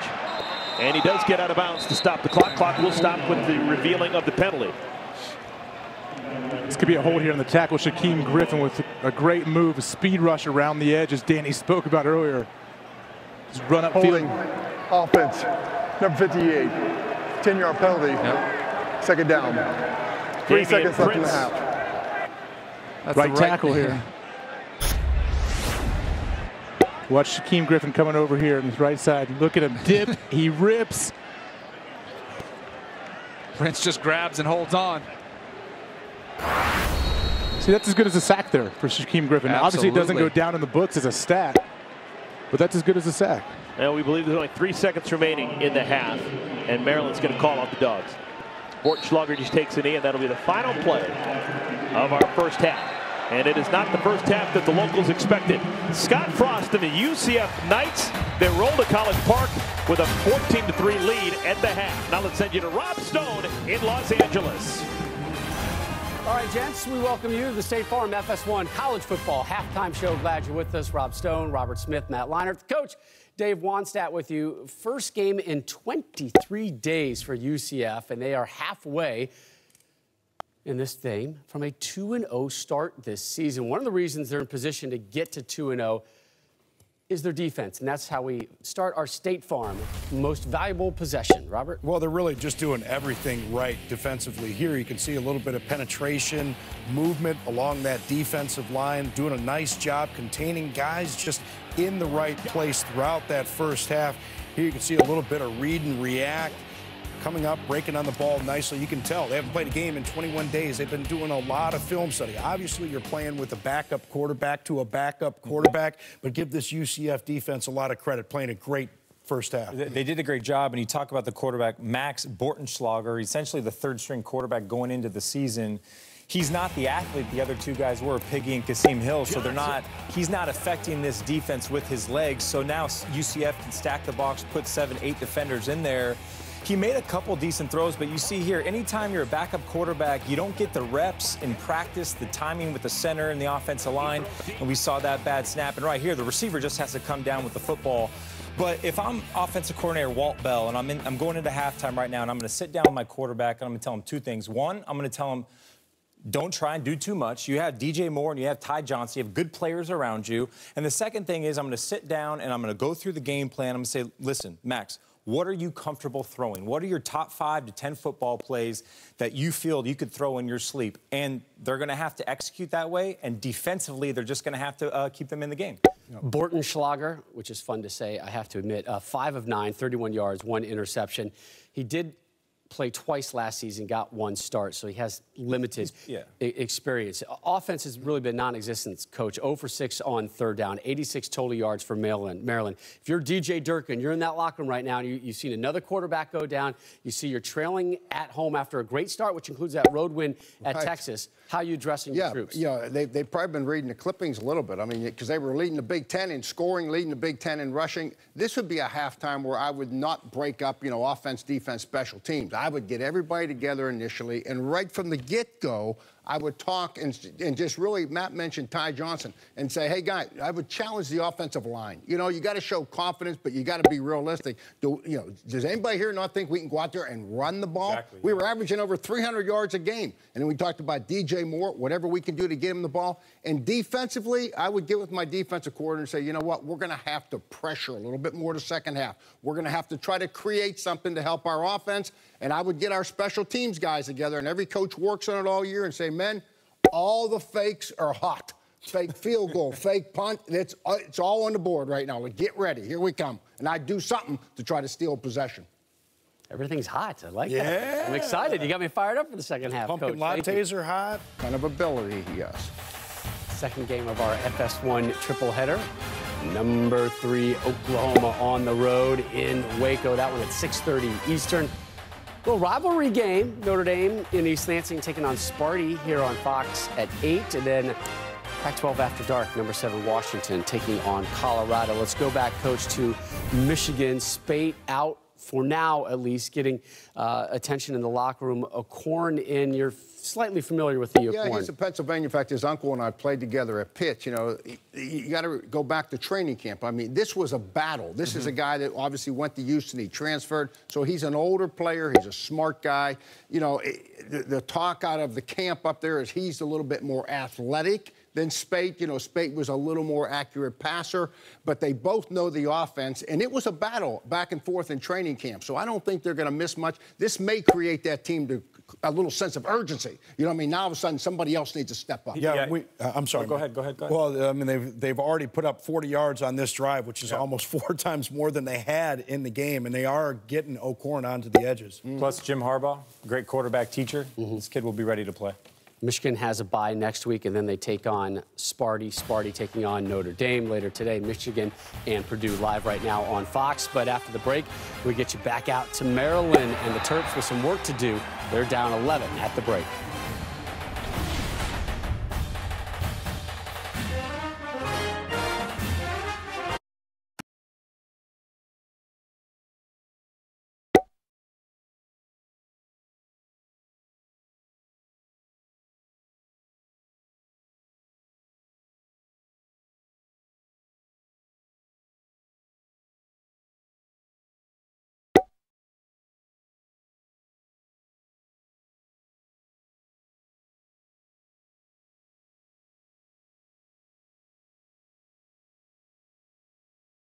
A little bit of a shocker. The UCF Knights, who haven't played since August 31st, they knocked the rust off, and they've got a 14-3 lead with A.J. Hawk and Danny Cannell and Merrick Collins.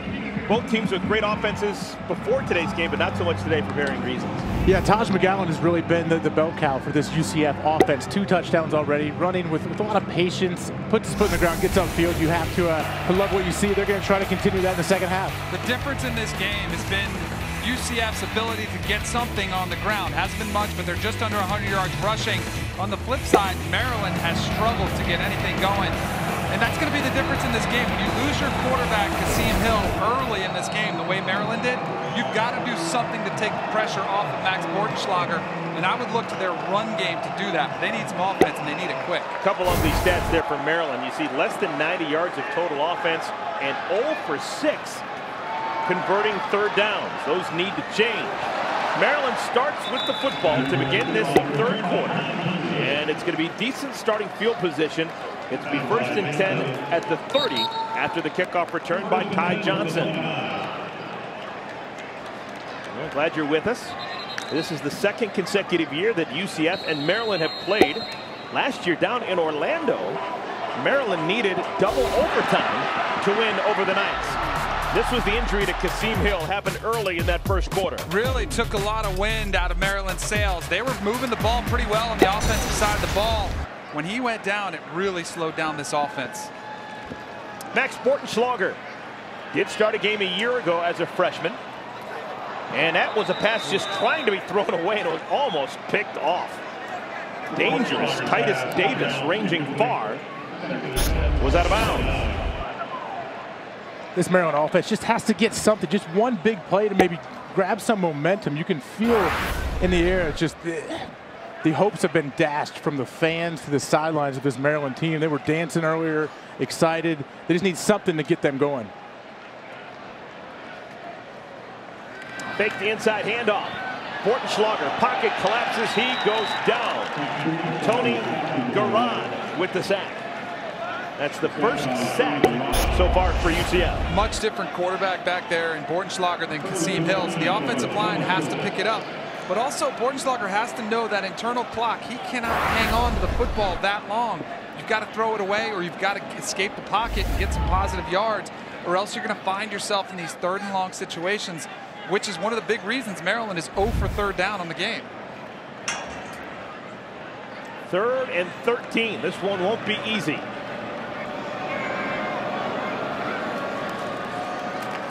Four-man rush. And again, Bortenschlager goes down. This time it's Jemias Pittman. It's officially a gain of a yard, so it's not a sack. But the punt unit will have to come on. Jemias Pittman just winning the one-on-one battle here. We said these big guys can run. They can kind of do it all, and I think UCF, they smell blood right now, and they're going for it. And they've got a dangerous returner, Mike Hughes.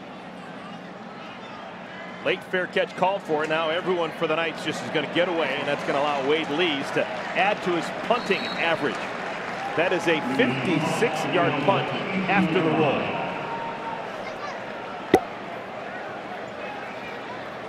So UCF's going to have the football. A couple of touchdowns, both of them on the ground.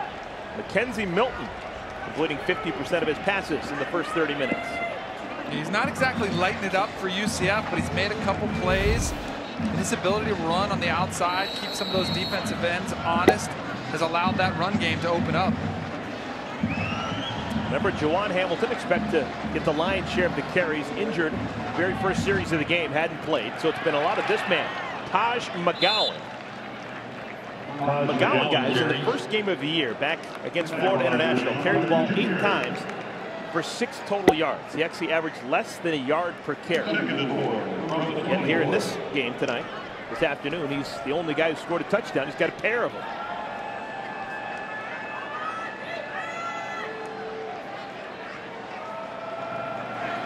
Inside handoff, Anderson, true freshman, jitterbug, picks up a couple of yards. It's going to bring up 3rd down. 3rd down and short. Chandler Burkett with the tackle. This Maryland defense got to take some chances here soon. Try to create a turnover, do something to flip this momentum and get your team some good field position. Your offense has been struggling all day.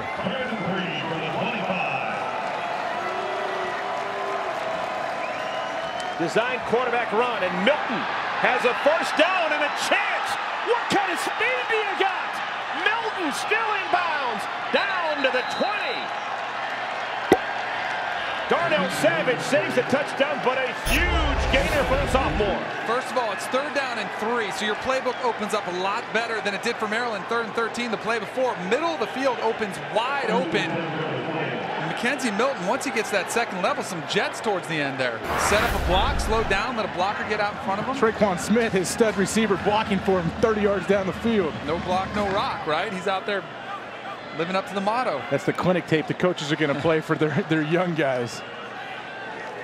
Now, Mackenzie Milton has to be tired right now, doesn't he? Yeah, I would assume they're going to hand the ball off here. And they do. Killens trying to stretch it out. Doesn't get back to the line of scrimmage. Milton has that long run. Obviously, you're winded naturally from having that, but then the adrenaline dump after the play, you have to be pretty excited. All of that comes down. Now that we see him down the field tying his shoe at the same time. Both of them. Yes, I would imagine I'd be panicking a little bit if my shoes ever came untied on the field. He's looking for a 3rd shoe just to give a little bit more time. Snelson, the man in motion. Milton wants to throw. Looking for Snelson, who is bodied up, and a flag comes down. Tino Ellis got very handsy on that coverage.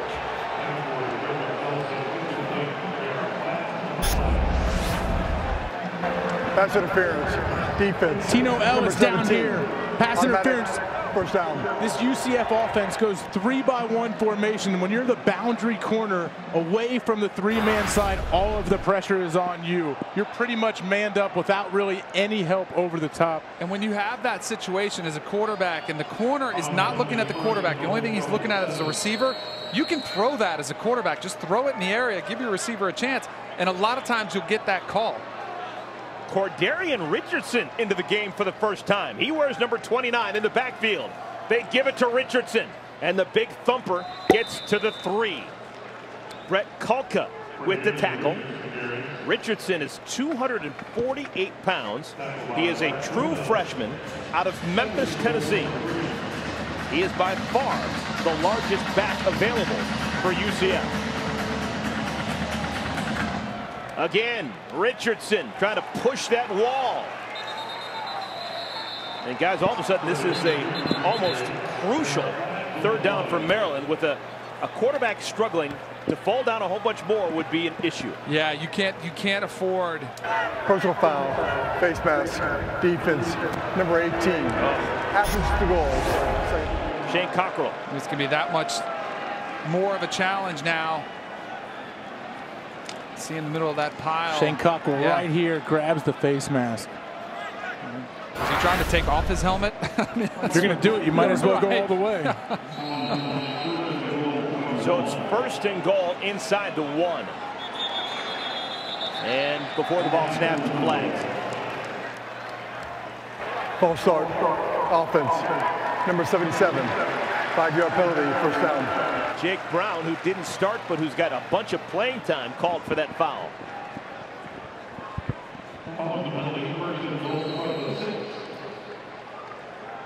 Glass half full outlook for UCF. They've got more room to operate. They get the look they want, and they get positive numbers in the box. Look to him to look for UCF to give it to Richardson again. Milton, little pop pass. That'll be a touchdown. The tight end, Jordan Akins. Third touchdown of the afternoon for UCF, and they've got their largest lead. We talk about the importance of the run game, establishing the run, which UCF has done. That opens up so much more. Here's your big tight end. Watch him just hesitate for a second, gets lost in the wash, and that is as easy as it gets. Just a little pop pass over the line of scrimmage. Whoever is accounted for Akins, he feigns like he's run blocking and just slips in behind the defenders.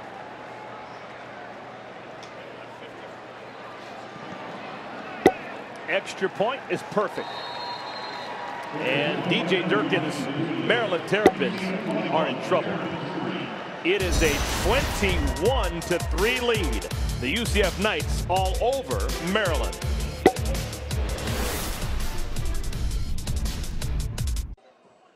FS1 College Football is sponsored by Dr. Pepper, the one fans crave. And a lot of cranes are on this campus, and that's a really nice new building. That's Cole Fieldhouse, which is historic. Got a lot of different things happening in there over the years. That is a new state-of-the-art football practice facility, something that Terrapins are exceedingly proud about. Tavon Jacobs, that was a disaster from the get-go. Couldn't pick up the greasy football. Finally did, and it was dropped inside the 10. So a bad situation getting worse for the locals. This is going to be terrible starting field position for the Terrapins. During their turn, holding, receiving team, number 43. Happens to goal, first down. And this is where DJ Durkin, and this is where when you don't have a quarterback who's a leader, somebody to kind of take everybody, by the helmet and look at him and say, hey, we've got to snap out of this funk before this game gets sideways. And this is Maryland's last tune-up before Big Ten play. They're on the road at Minnesota next weekend. Well, tonight, catch a full slate of college football on Fox and FS1. Coming up next at 6:30 Eastern on FS1, you got the third-ranked Oklahoma Sooners taking on Baylor, followed with Notre Dame and Michigan State at 8 Eastern on Fox. Then at 10, 7th-ranked Washington Huskies battling Colorado on FS1. College football tonight on Fox and FS1, where every game is everything. And again, tough sledding for Ty Johnson. A.J. Hawk is one of the best defenders that Ohio State has ever had. When you played a quarterback that has not shown an ability to beat you, how did that change your life as a linebacker? Well, the play calling obviously will be more aggressive usually from the coordinator, but you look at it, you're going to have many more opportunities for turnovers, big plays as a defense to really change the game. Quick pitch and catch, and it's complete. So finally something heading in the right direction for the Maryland Terrapins. They'll have a first down on the catch made by Bay. If you're the UCF defense there, you can let him have that pass. You don't care too much about that. You're not too worried.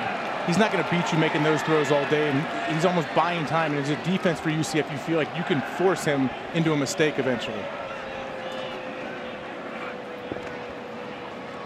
Johnson makes the first man miss.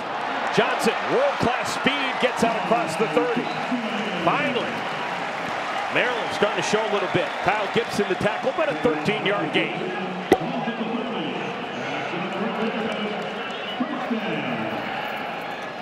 Remember, this is a Maryland team that scored 51 points at Texas and then 63 points in their second game against Towson.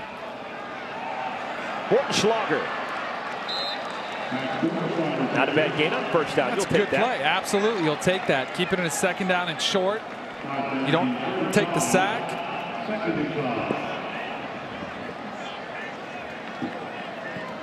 Maryland looking to establish the run game. They have to do that in order to climb back in this game. It's really hard as a play caller when you look up and you're down 21-3, but you have to stay committed at plenty of time. Harrison dropped right at the line of scrimmage. Shaquan Burkett.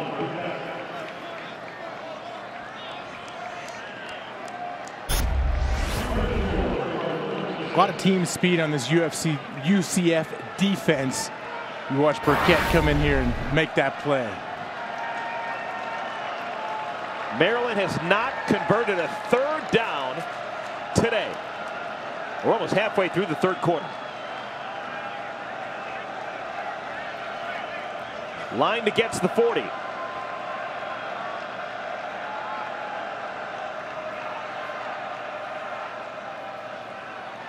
Bortenschlager had a couple of Terps in the vicinity, but neither can catch up with it. It's fourth down. That was a missed opportunity for Maryland.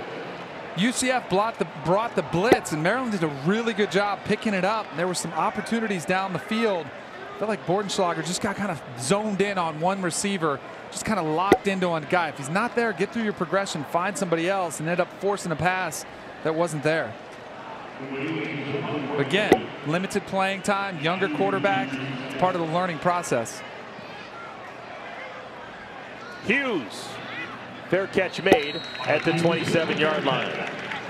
Well, we are just outside the Beltway. Wonderful place to be in the fall. Terps in trouble, though, against UCF.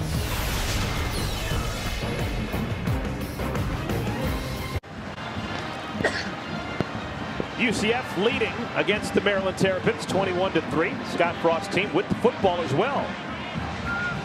Talk about points. Obviously, small sample size. UCF with just one prior game, but they put 61 points on the board against FIU.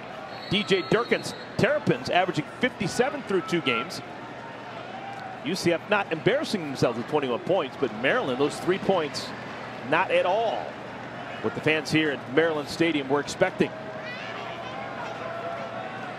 Killins is tackled close to the line of scrimmage. It'll be a pickup of a yard. Of course, Maryland also didn't anticipate their quarterback being knocked out in the first quarter. It's got a lot to do with where their offense has struggled today. But you have to find a way to overcome. You got to have the defense step up and play better. Other players in the field have to step up. It hasn't been the case so far in this game, and UCF has capitalized on it. It's going to be interesting to see the tempo that UCF offense will keep now with the lead.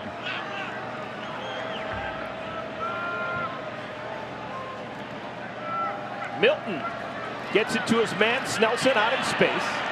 And he's tackled after a gain of 5. It'll bring up 3rd down. Yeah, I was curious, guys. We hear all the time about UCF fast, about the pace they want to play. Your thoughts on the decisions pace-wise so far through the first 2.5 quarters by UCF?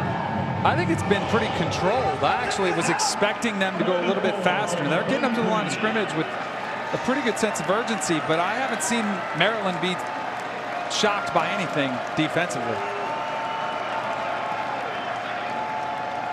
Mackenzie Milton lobs it up, and it is incomplete, looking for Killens out of the backfield. There's no penalty flags on the field, so that looks like it's going to be 3 and out. Shane Cockrell, the linebacker, in coverage here on his own. Watch him not panic at the top of the route, go through the defender's hands to create the PBU, forcing the punt for UCF. That's a big stop by this Maryland D. Now let's see if they can get something going on this return with DJ Moore. That's what they need. I mean, if they need a spark, it might have to come in the special teams, the way the offense has struggled. Mac Loudermilk.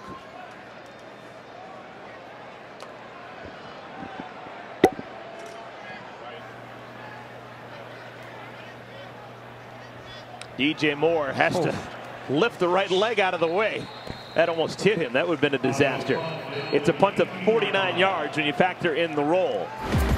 Maryland, they need something to happen. Is this the time that Ty Johnson comes alive? We'll see.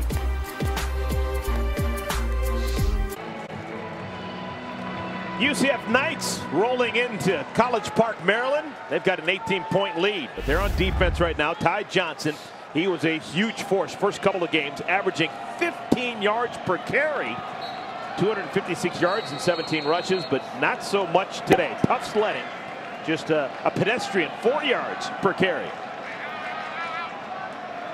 Max Bortenschlager, he hands it off. This is Johnson. And again, we've seen that script before. He loses yards. Tristan Hill, he is like a panther at 330 pounds. Blows that one up for a loss of 7. This UCF defense is just consistently dominating the line of scrimmage. At some point, Maryland's going to have to abandon the run game. Play action. Bortenschlager on 2nd down and a bunch. Wants a bunch. And there's a ton of contact. DJ Moore was accosted. I don't think he could have caught that pass, but he just had no chance to find out as Brandon Moore and him were bumping back and forth. In some of these situations, if you're Brandon Moore worried about getting beat for a touchdown, that is way better than giving up an 80-yard bomb. You'll take the penalty. Defense, number 20, automatic first down. I always thought it's interesting when you've got a cornerback and your nickname is Bam. That's usually if you're a middle linebacker. He better be good in run support. And DJ Moore, who they were targeting, also a guy who's been a go-to for Maryland's offense on the season, has been pretty much held in check today. Just saw Jemias Pittman leave the field gingerly. He's replaced by Joey Connors on that defensive wall for UCF.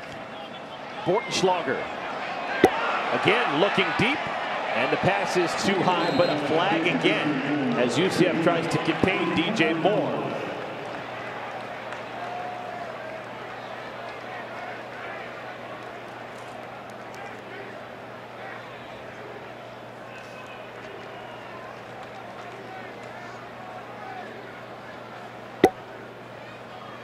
Holding, defense, number 20, 10-yard penalty, automatic first down. All right, guys, I've seen a lot of football.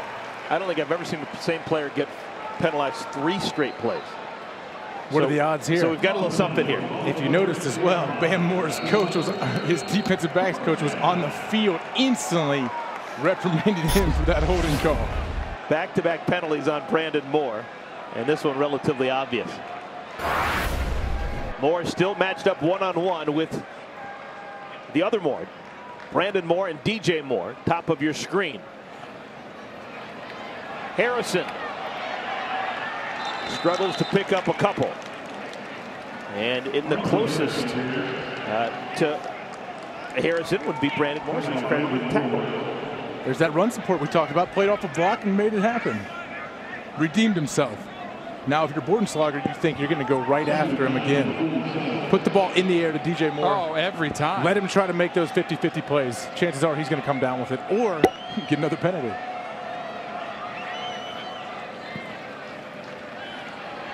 Bordenschlager dumps it out to Harrison. Caught that before it hit the turf. Gets out to the 40. And it'll bring up 3rd down and medium. Pat Jasinski, who's been busy with the tackle. Man, Maryland just, they look a little lethargic. It's just they can't get anything going. Just the way their body language, they're waiting around. And this is a tempo team as well. I'd like to see them push the tempo, go a little bit faster. This is a big 3rd down. They are desperate to get a 3rd down conversion. 3rd down and 6. This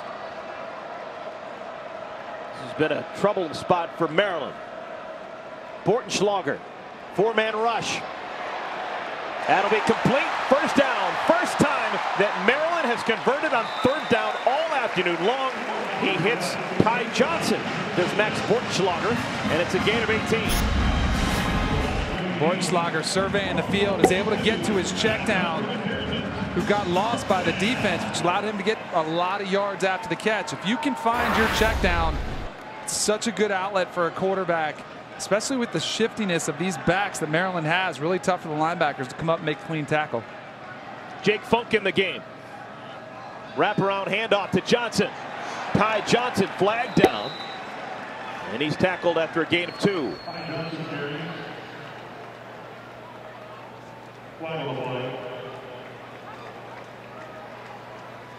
Personal foul, face mask, defense, number 28, 15-yard penalty, automatic 1st down.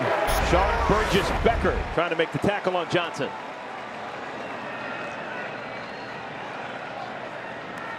Pretty easy call for the officials to make. Burgess-Becker, the former Alabama product, stepping in, you're right, just trying to make the tackle too high. That tackle already with the angle he took, he had to go low if he wanted a chance to get him to the ground. This Maryland offense has been trying to kind of pick the tempo up, but it's almost like with the QB's inexperience, they cannot seem to get it going. Bordenschlager keeps to the 20. When do you start to worry about the clock, Danny?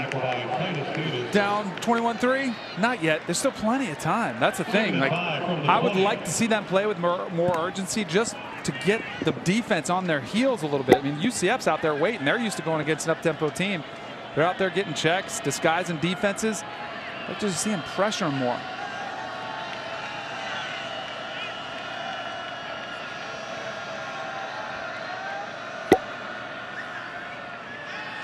Bordenschlager. Safety valve. Jake Funk can't make the play coming out of the backfield. The other thing you're not too stressed about either if you're Maryland, other than watching your offense's performances, but you do have big play potential. Guys on the outside like DJ Moore, where you might be kind of struggling to get things going. It just takes one big play.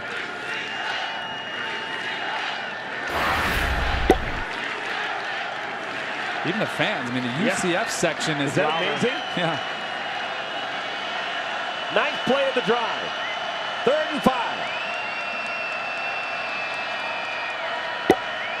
Bordenschlager got hit. Makes the play to Moore. Touchdown, Maryland. Empty formation, nobody in the backfield. Who do you go to? DJ Moore. That's what Kasim Hill would do. Bordenschlager with a great decision here. Also with that empty backfield, UCF checks to the blitz.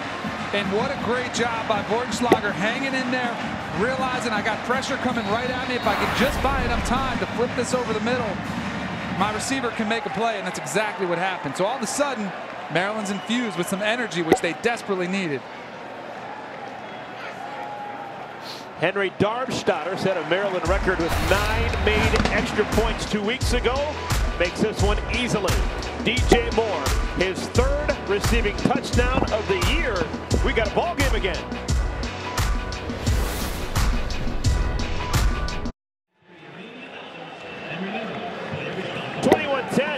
UCF still leading, but Maryland their first touchdown, and it came on a Bortenschlager to Moore pass.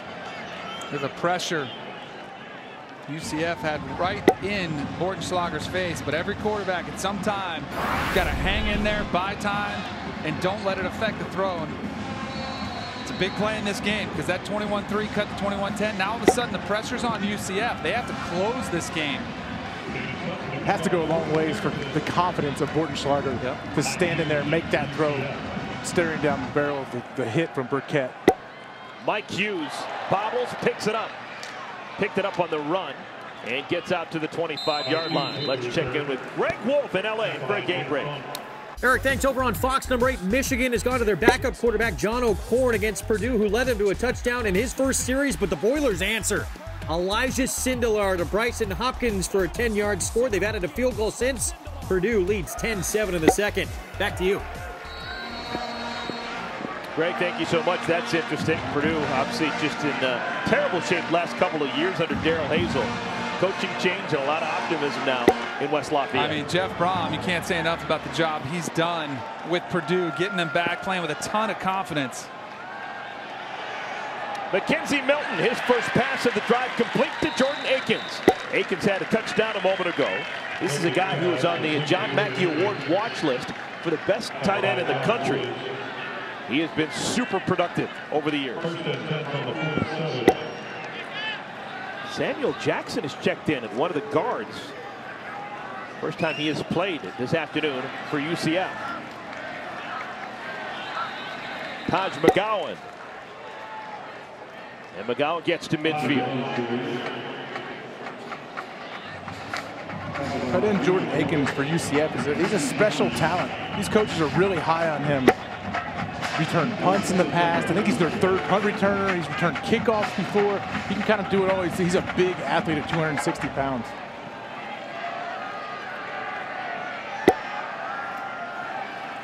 Blitz off the edge. Milton realizes it, completes his pass to Smith.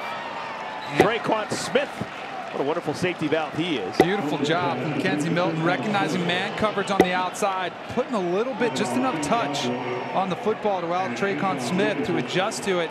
That's almost, I mean, it's so hard to cover as a defensive back. He had an ultimate trust in Smith as well. That he threw it before he was out of his break, before he came back. It's a lot of off-season work, working guys, timing, rhythm. And you have to trust that Smith's going to come back to the ball, because if he takes that vertical and the DB sits on it, that's going to the house for 6.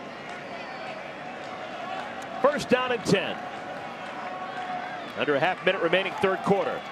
McGowan. That quite possibly could be the final play of our third quarter. Can't imagine that UCF is going to be in a hurry to get another playoff. Nope, they'll definitely take it fourth quarter.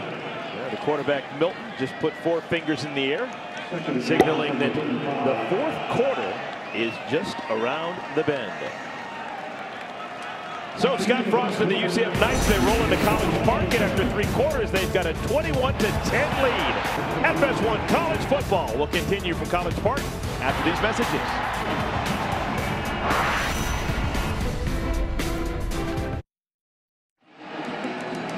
FS1 College Football is sponsored by Volkswagen. We have made it to the crust of the biscuit, the hardest part. Quarter number 4. So far through 45 minutes, it's a 21-10 lead for UCF. Big story, Kasim Hill, true freshman quarterback from Maryland, knocked out of the game in the first quarter, and they have struggled mightily offensively without him. Jordan Akins, free down the middle, takes it to the 5. To begin quarter number 4, Jermaine Carter saved a touchdown. Jermaine Carter got away with a little tug of the jersey as well on Akins.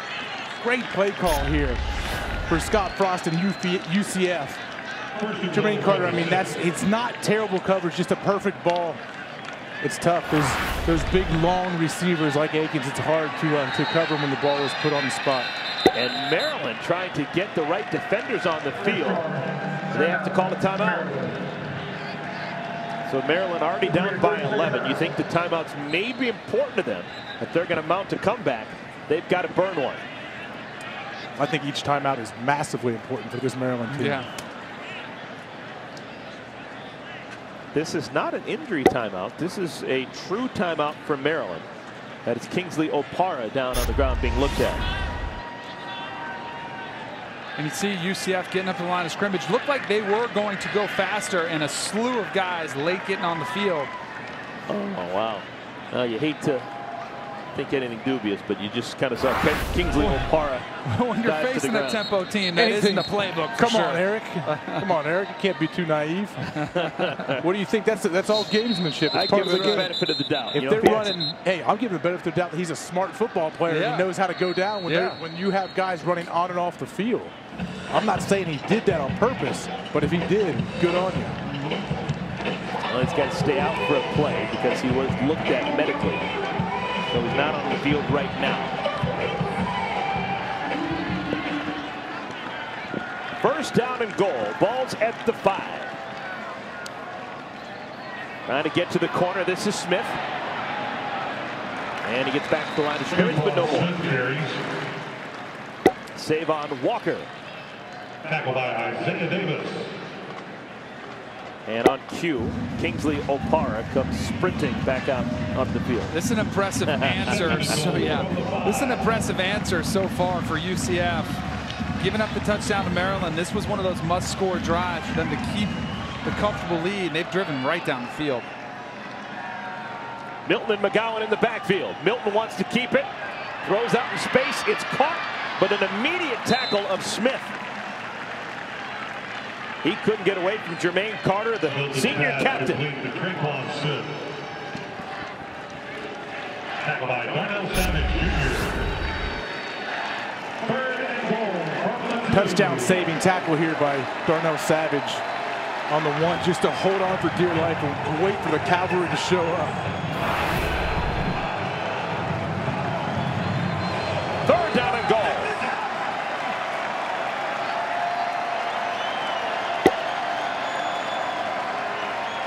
McGowan. No. It's fourth down. A bunch of players stood up pretty quickly there to stop the momentum. And here comes the field goal unit. It took a while for Scott Frost to make that decision. But a field goal here is, you'd assume, the right decision. Oh, it's definitely the right decision. And I think he was just trying to let a little bit of the play clock run down before his kicking team went out there. It's no question. There was a no-brainer. You don't ever try to go for it when you can go up 24-10. Got an experienced kicker, and Matthew Wright. 3 for 3 on point after touchdowns. This is his first field goal, and it's a no doubt about it shot. Lead is back up to 14 for the UCF Knights. The Knights looking for their second win of the year. First one came 23 days ago. They've got a chance.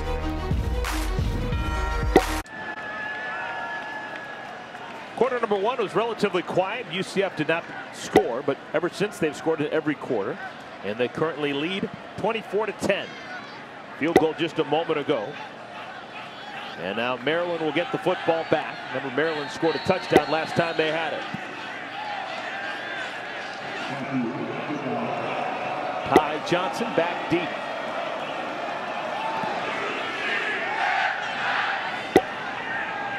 And Johnson's going to stay in the end zone. Well, leading into October, which is Domestic Violence Awareness Month, Fox Sports Supports is proud to team up with the National Coalition Against Domestic Violence. We support their vision of creating a world in which domestic violence is not tolerated and where victims and survivors are supported and empowered. Find out how you can join the conversation.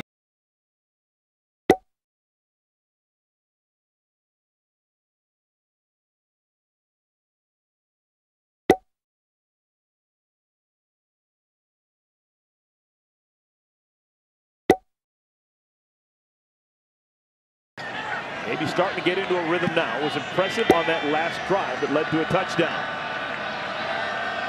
DJ Moore, the man in motion. This is Moore, and the pass is too high. Had a tight end, Derek Hayward, Getting ready to throw a block for him, but the pass is incomplete. 2nd and 10. Those short passes can be a great supplement to the run game. Just get it to a receiver. But the critical thing about him, you have to give a receiver a ball he can turn the corner with and make some moves. Because if it's off target, it blows up the whole play. Even worse if you can't complete it.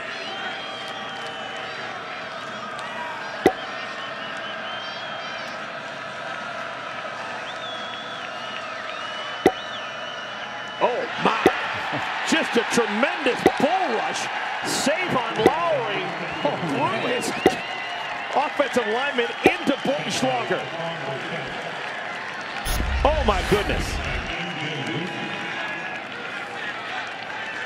Oh, now that's not really fair. From my man Lorenzo Harrison trying to come up there, step up. Lorenzo Harrison's 5'8", 195. Trying to go toe-to-toe with 6'3", 287. That's not fair. His only chance is to try to chop him down. A lot of times coaches won't let you chop in the A-gap, though, if the quarterback's right behind you. Yeah. 3rd down and 20 after the loss of 10. Harrison trying to get it back. And he's tackled at the 26-yard line. A pickup of 12, maybe 13. Richie Grant the tackle, and the punt team will have to come on. Now that drive stalled on a bad first pass, and then just the bull rush of Savon Lowry, creating a huge negative play. 4th and 8 from the 27. And the clock continues to tick, much to the chagrin of the Maryland Terrapins. Leads in punt formation. Lees. Fair catch called for and made. UCF ball at the 35-yard line. Now Maryland's running out of time. 11:07 remaining in quarter number 4. They're down by 2 touchdowns.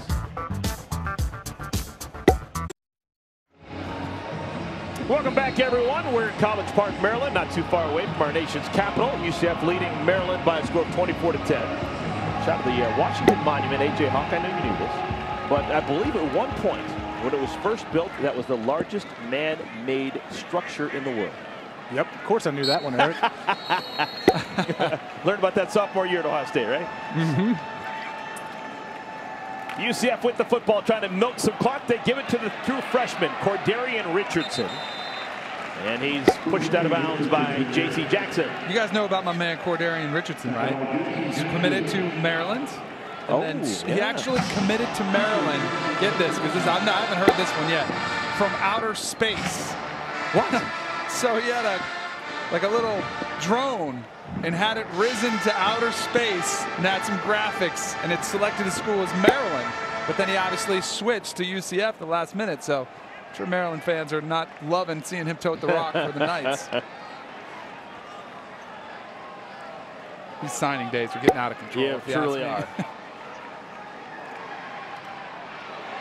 Milton shakes the first tackler, still on his feet.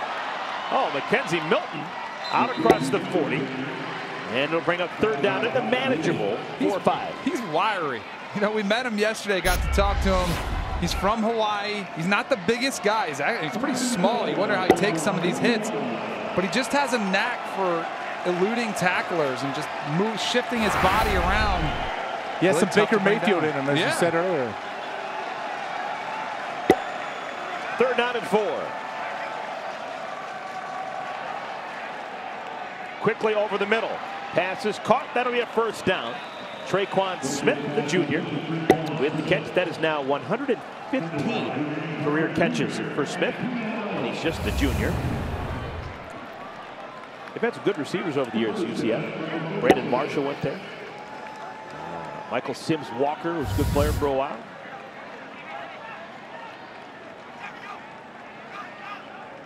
Couple of tight ends in this formation. UCF definitely looking to slow it down a bit, eat up some of this clock. Try to have a nice long 8 to 9 minute drive here. Anderson. Anderson with a foot race down the right sideline. Out of bounds inside the 10. Most impressive run for Otis Anderson, 45 yards. This player listed as a wideout, but the coaches said he's a hybrid. He can really do a lot of different things. Gets the ball out of the backfield, some solid blocking around him, allowed that play to bounce to the outside, and the speed takes over. And UCF looking to go for the dagger. It's incredible. Savage saves the touchdown. It is incredible, Eric, how these young freshmen, true freshmen, can come in here and have an impact instantly. They come in ready to play the day they step foot on campus. And a flag comes in from the back judge. Delay game, offense, 5-yard penalty, first down. How many times is UCF going to get a delay of game penalty this year? That's not the worst one in the world, to tell you the truth. Gives you a little bit more space in the passing game. If you're a quarterback, Danny, how tough is it to throw in a condensed field? Say you're on the 10-yard line going in. I would rather have the extra 5 yards anytime. Just it opens up a little bit more windows in the corner areas, down the middle of the field. It just allows things to open up a little bit more. As you get closer, you have to be so much more precise with the football, and those windows close rapidly. Killens. Great open field tackle. He's dropped. Antoine Brooks has had a nice game.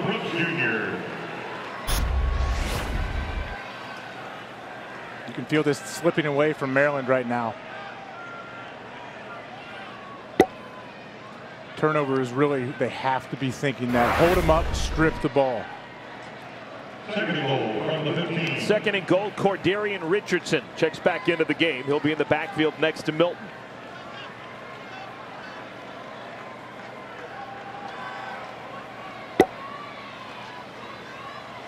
This is Killens, breaks the first wave and scores untouched. Adrian Killens scores from 15 yards out, and not one Maryland defender laid a hand on him. Watch the great block downfield by tight end Jordan Akins here. He pops into the screen right there. Has a great block on Darnell Savage, the talented DB for Maryland. And you feel this one slipping away quickly if you're a Maryland Terp. Adrian Killens weighs 158 pounds. He took it right between the tackles and was not touched. Matthew Wright. Another extra point, his fourth, and the lead is 31-10. 21-point lead for the visitors from Orlando. Touchdown, Adrian Killens. And UCF looking for a big-time win.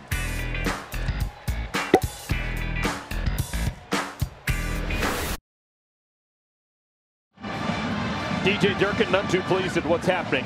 Lost his true freshman quarterback that everyone is so excited about in the first quarter. And now his defense that he is closely worked with in recent weeks. His defense starting to fail as well. They've given up 31 points to the UCF Knights. It's got to be frustrating to be DJ Durkin right now. All the momentum, everyone was talking great about this program, the direction we're going. Kasim Hill, the young quarterback's playing well. He goes down. You find yourself losing 31-10 to the Terps. Ty Johnson gets out to the 20. To UCF. Sorry about that, Eric. I always think that DJ Durkin has such an interesting background. You talk to head coaches, and everyone comes from certain trees, a lot of different trees usually, because no one really stays in the same spot for a long time. He had the opportunity to work under both Urban Meyer early in his career at Bowling Green. He has also obviously worked most recently with Jim Harbaugh as his defensive coordinator in Ann Arbor with the Michigan Wolverines. So the two titans in the modern day Big Ten football were both mentors to DJ Durkin. And a lot of times when you see younger coaches get opportunities, it's so vital to them to have been in those environments, because that's where they cut their teeth. That's where they learn how to be a head coach. You can learn from the best. It's got to be helpful. Bortenschlager is smoked. Brought down again by Jemias Pittman. Now this is the nuts and bolts of DJ Durkin's career. He is a Youngstown, Ohio native, played collegiately at Bowling Green. This is his second year at Maryland. He's been in the SEC at Florida. Of course, he's been in the Mid-American Conference, and he's been in the Big Ten before coming here to a Big Ten East team. False start. Offense, number 75. 5-yard penalty. Second down. You know what else you need to kind of get a program going? You need some good luck.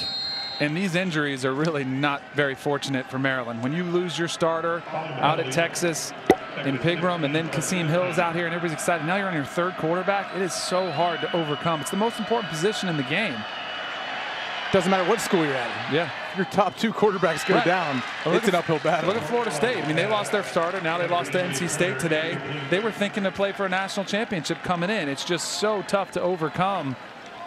And if you don't have one, it's an uphill battle. I'm just curious from you guys, as former players, we haven't heard any update. Maryland has not given us an update whatsoever on Kasim Hill and what his potential injury was. As a player, if you're a teammate, do you hear whispers? Do you have an idea about injuries when no you're down question. there? You're asking the trainers. You're asking anybody who's been in the locker room with him. What's up? What's he go? Is this a season-long injury? Will he be back next week? Couple weeks? You're trying to get all the information you can. What fight? DJ Moore just willing himself close to the first down marker. They're going to say he's just short, but they're going to have to go for it now because they're as close as they are. 4th down and 1. Trying to keep the game alive. It's an inside. Nope, the faked inside handoff. Bortenschlager keeps it as the first down. You know, the game might be getting out of hand here, but these are vital reps for Max Bortenschlager where he can kill, you know, hopefully build some confidence. The more reps you get, the better. This is the best teaching opportunity for him. The receiver, Davenport, was down when he caught the football. So the clock moves. It's a pickup of 9 on first down. 2nd and 1 from the 45.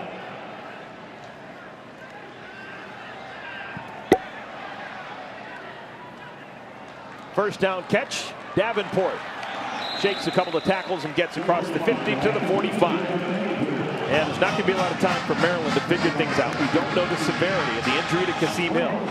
But the games are going to come fast and furious. They've already experienced their bye week. They had it early in the year. They're going to start Big Ten play next week, and it's on the road against a much improved Minnesota team. Oh, this will be a pick 6. Mike Hughes picks up the loose football and will have an interception for a touchdown. And that will just about do it for UCF. In and out of the hands of DJ Moore, then 58 yards the other way for Mike Hughes.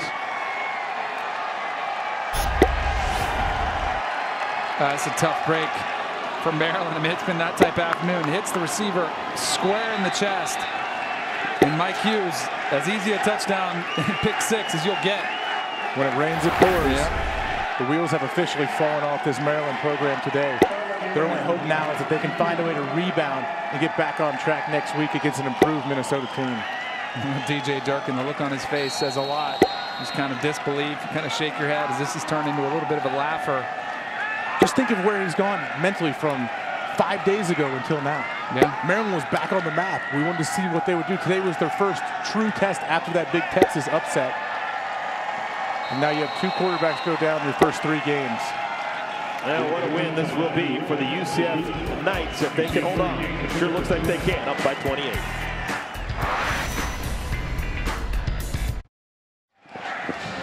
Hadn't been a lot to cheer about for the home team. Maryland Terrapins have trailed basically since the beginning of the second quarter against the UCF Knights. It is now 38-10 after the interception return for a touchdown by Mike Hughes.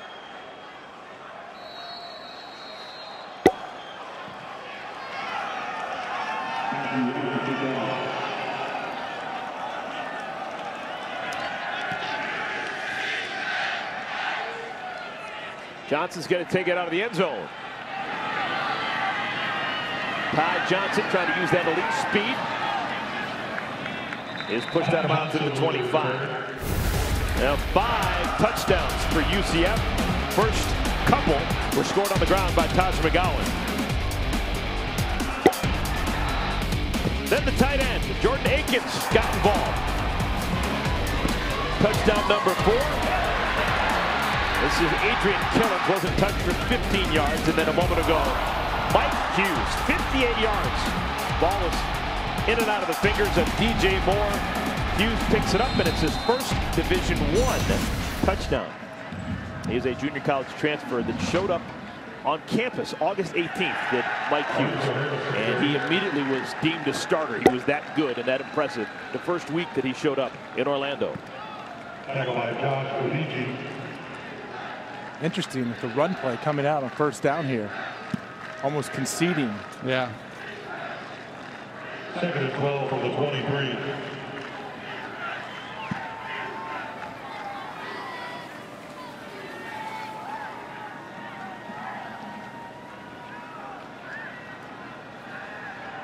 And again, Bortenschlager is hammered. Talk about conceding, AJ. I wonder if some of it is protecting their quarterback, being on the third quarterback this season, not wanting to get him killed back there like they did this time. But this offensive line is struggling with this very deep UCF front. Danny, we don't know with the situation with Kasim Hill, but if for some reason Hill can't play and Max Bortenschlager is going to get the start next week, what's his life going to be like over the next 7 days? A cram session. I mean, you got to be in there, extra film, extra time with your coaches, grab a receiver or two after practice, get DJ Moore, run some routes with him. It is going to be a cram session for him. Bortenschlager again takes a heavy hit. Just whoever UCF puts on that defensive front wall is getting to the quarterback. The question is, who is behind Bortenschlager? Shane Cockrell, another number 18 on this team, linebacker. Holding defense, number 24, 10-yard penalty, automatic first down. Cockrell has started a game at quarterback, although he is the starting linebacker on this team and a great defensive player. He has played quarterback in the past. I wonder, is he the fourth option? Well, he was a quarterback under a different coaching staff, a different offensive coordinator. I don't know if that kind of explains like how bad it's been at the quarterback position here. Just extremely bad luck. Quick hitter this time. Bortenschlager does not get hit.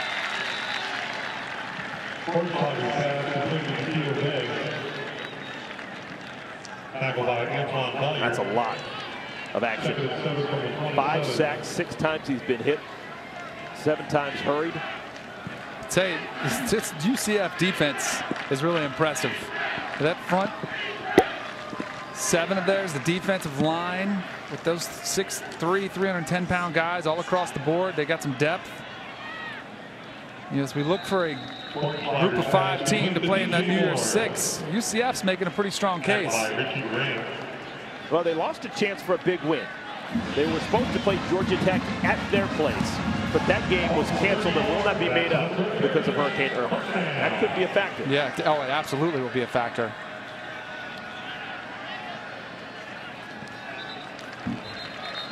Maryland had 2 games affected.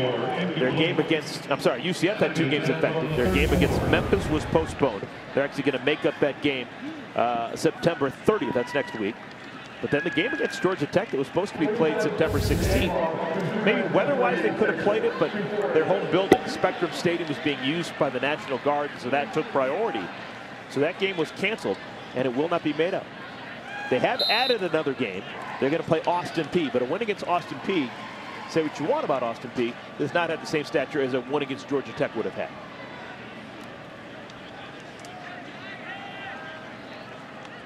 And again, UCF content to let passes be completed underneath and then make a tackle. And that's where I think the committee has to look at it and really take that in consideration, that it really wasn't UCF's fault. And I know they plug a lot of equations into a computer and it spits out a lot of data, but that's when the film study comes in. You have to put in a performance like this and see how they play against the other teams in the American Conference and then make your evaluation based on that. Bortenschlager just has to fall on it. We've had a couple of wonky center quarterback exchanges. The committee needs to look at that rule. I think it needs to be like the NFL where you have to be touched down. Yeah, I'm with you. I think there are a lot of rules that it'd be so much easier time-wise. I mean, we see 4-hour games in college football that are really unnecessary. Go to the same clock system that the NFL does. Do the touchdown, you know, whether you're down by contact or not. Take that away. And then I would love to see them make 2 feet inbounds for college football. These are great athletes we're seeing playing. They're more than capable of doing it, and it prepares them for the next level. Mike Hughes with the fair catch. Let's check in with Greg Wolf in LA for a game break. Eric, thanks. Let's go to Death Valley, number 2, Clemson. 18 straight wins in ACC play, but Boston College proving tougher than expected. Adam Choi, 6-yard score. Clemson takes their first lead of the second half. Kelly Bryant just 127 yards passing and 2 picks, but the Tigers lead 14-7. Guys? Thank you, Greg. Maybe something to keep an eye on. I think that Clemson's working in a new kicker. Didn't they lose their kicker this week? In practice, which really tore his ACL, but a lot of teams that, and this is that point of the season where you find out about teams 3 and 4 weeks in. Some teams look really good on paper. Oklahoma State, a lot of people said, I thought that offense was unstoppable. They're getting beat by TCU right now. I thought Clemson had a chance to really impress and struggling. You got to take care of business every week. Wasn't that Florida State that used to have troubles keeping kickers healthy?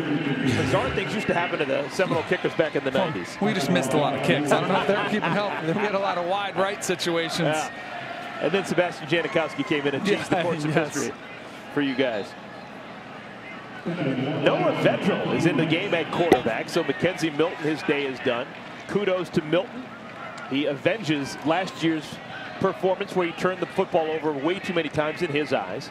In the loss against Maryland, this time he's going to orchestrate a win. So Mackenzie Milton and the Knights are going to go to 2-0. And we're going to tell you where Noah Vedral, the quarterback, is from. Start.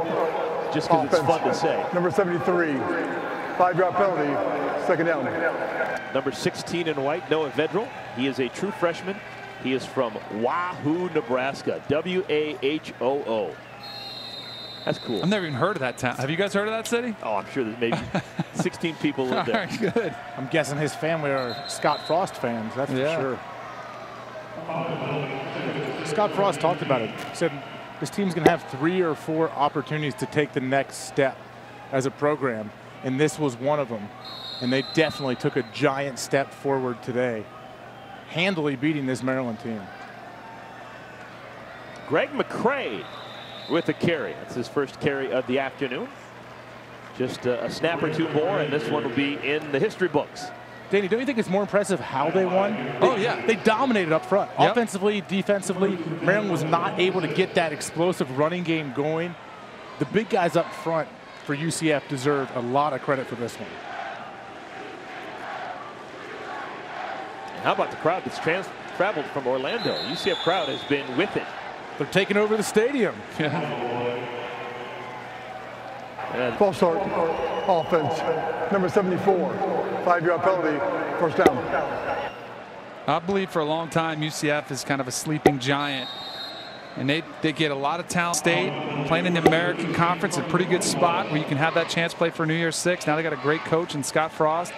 They've had NFL talent there before. They were winless in 2015. Scott Frost leads them to 6 wins a year ago and a bowl game. And now, in the second game of 2017, they win on the road in a Big Ten venue.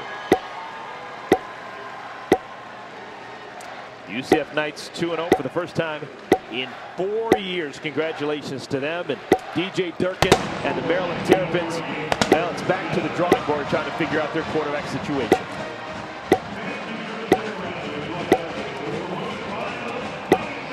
UCF, after 23 days off, playing their first game since August 31st. They win going away against the Maryland Terrapins. Our final score is 38-10. Thanks for watching FS1 College Football from College Park. For Danny Cannell and AJ Hawk, this is Eric Collins saying so long from Maryland. Let's get you back to Los Angeles for more college football.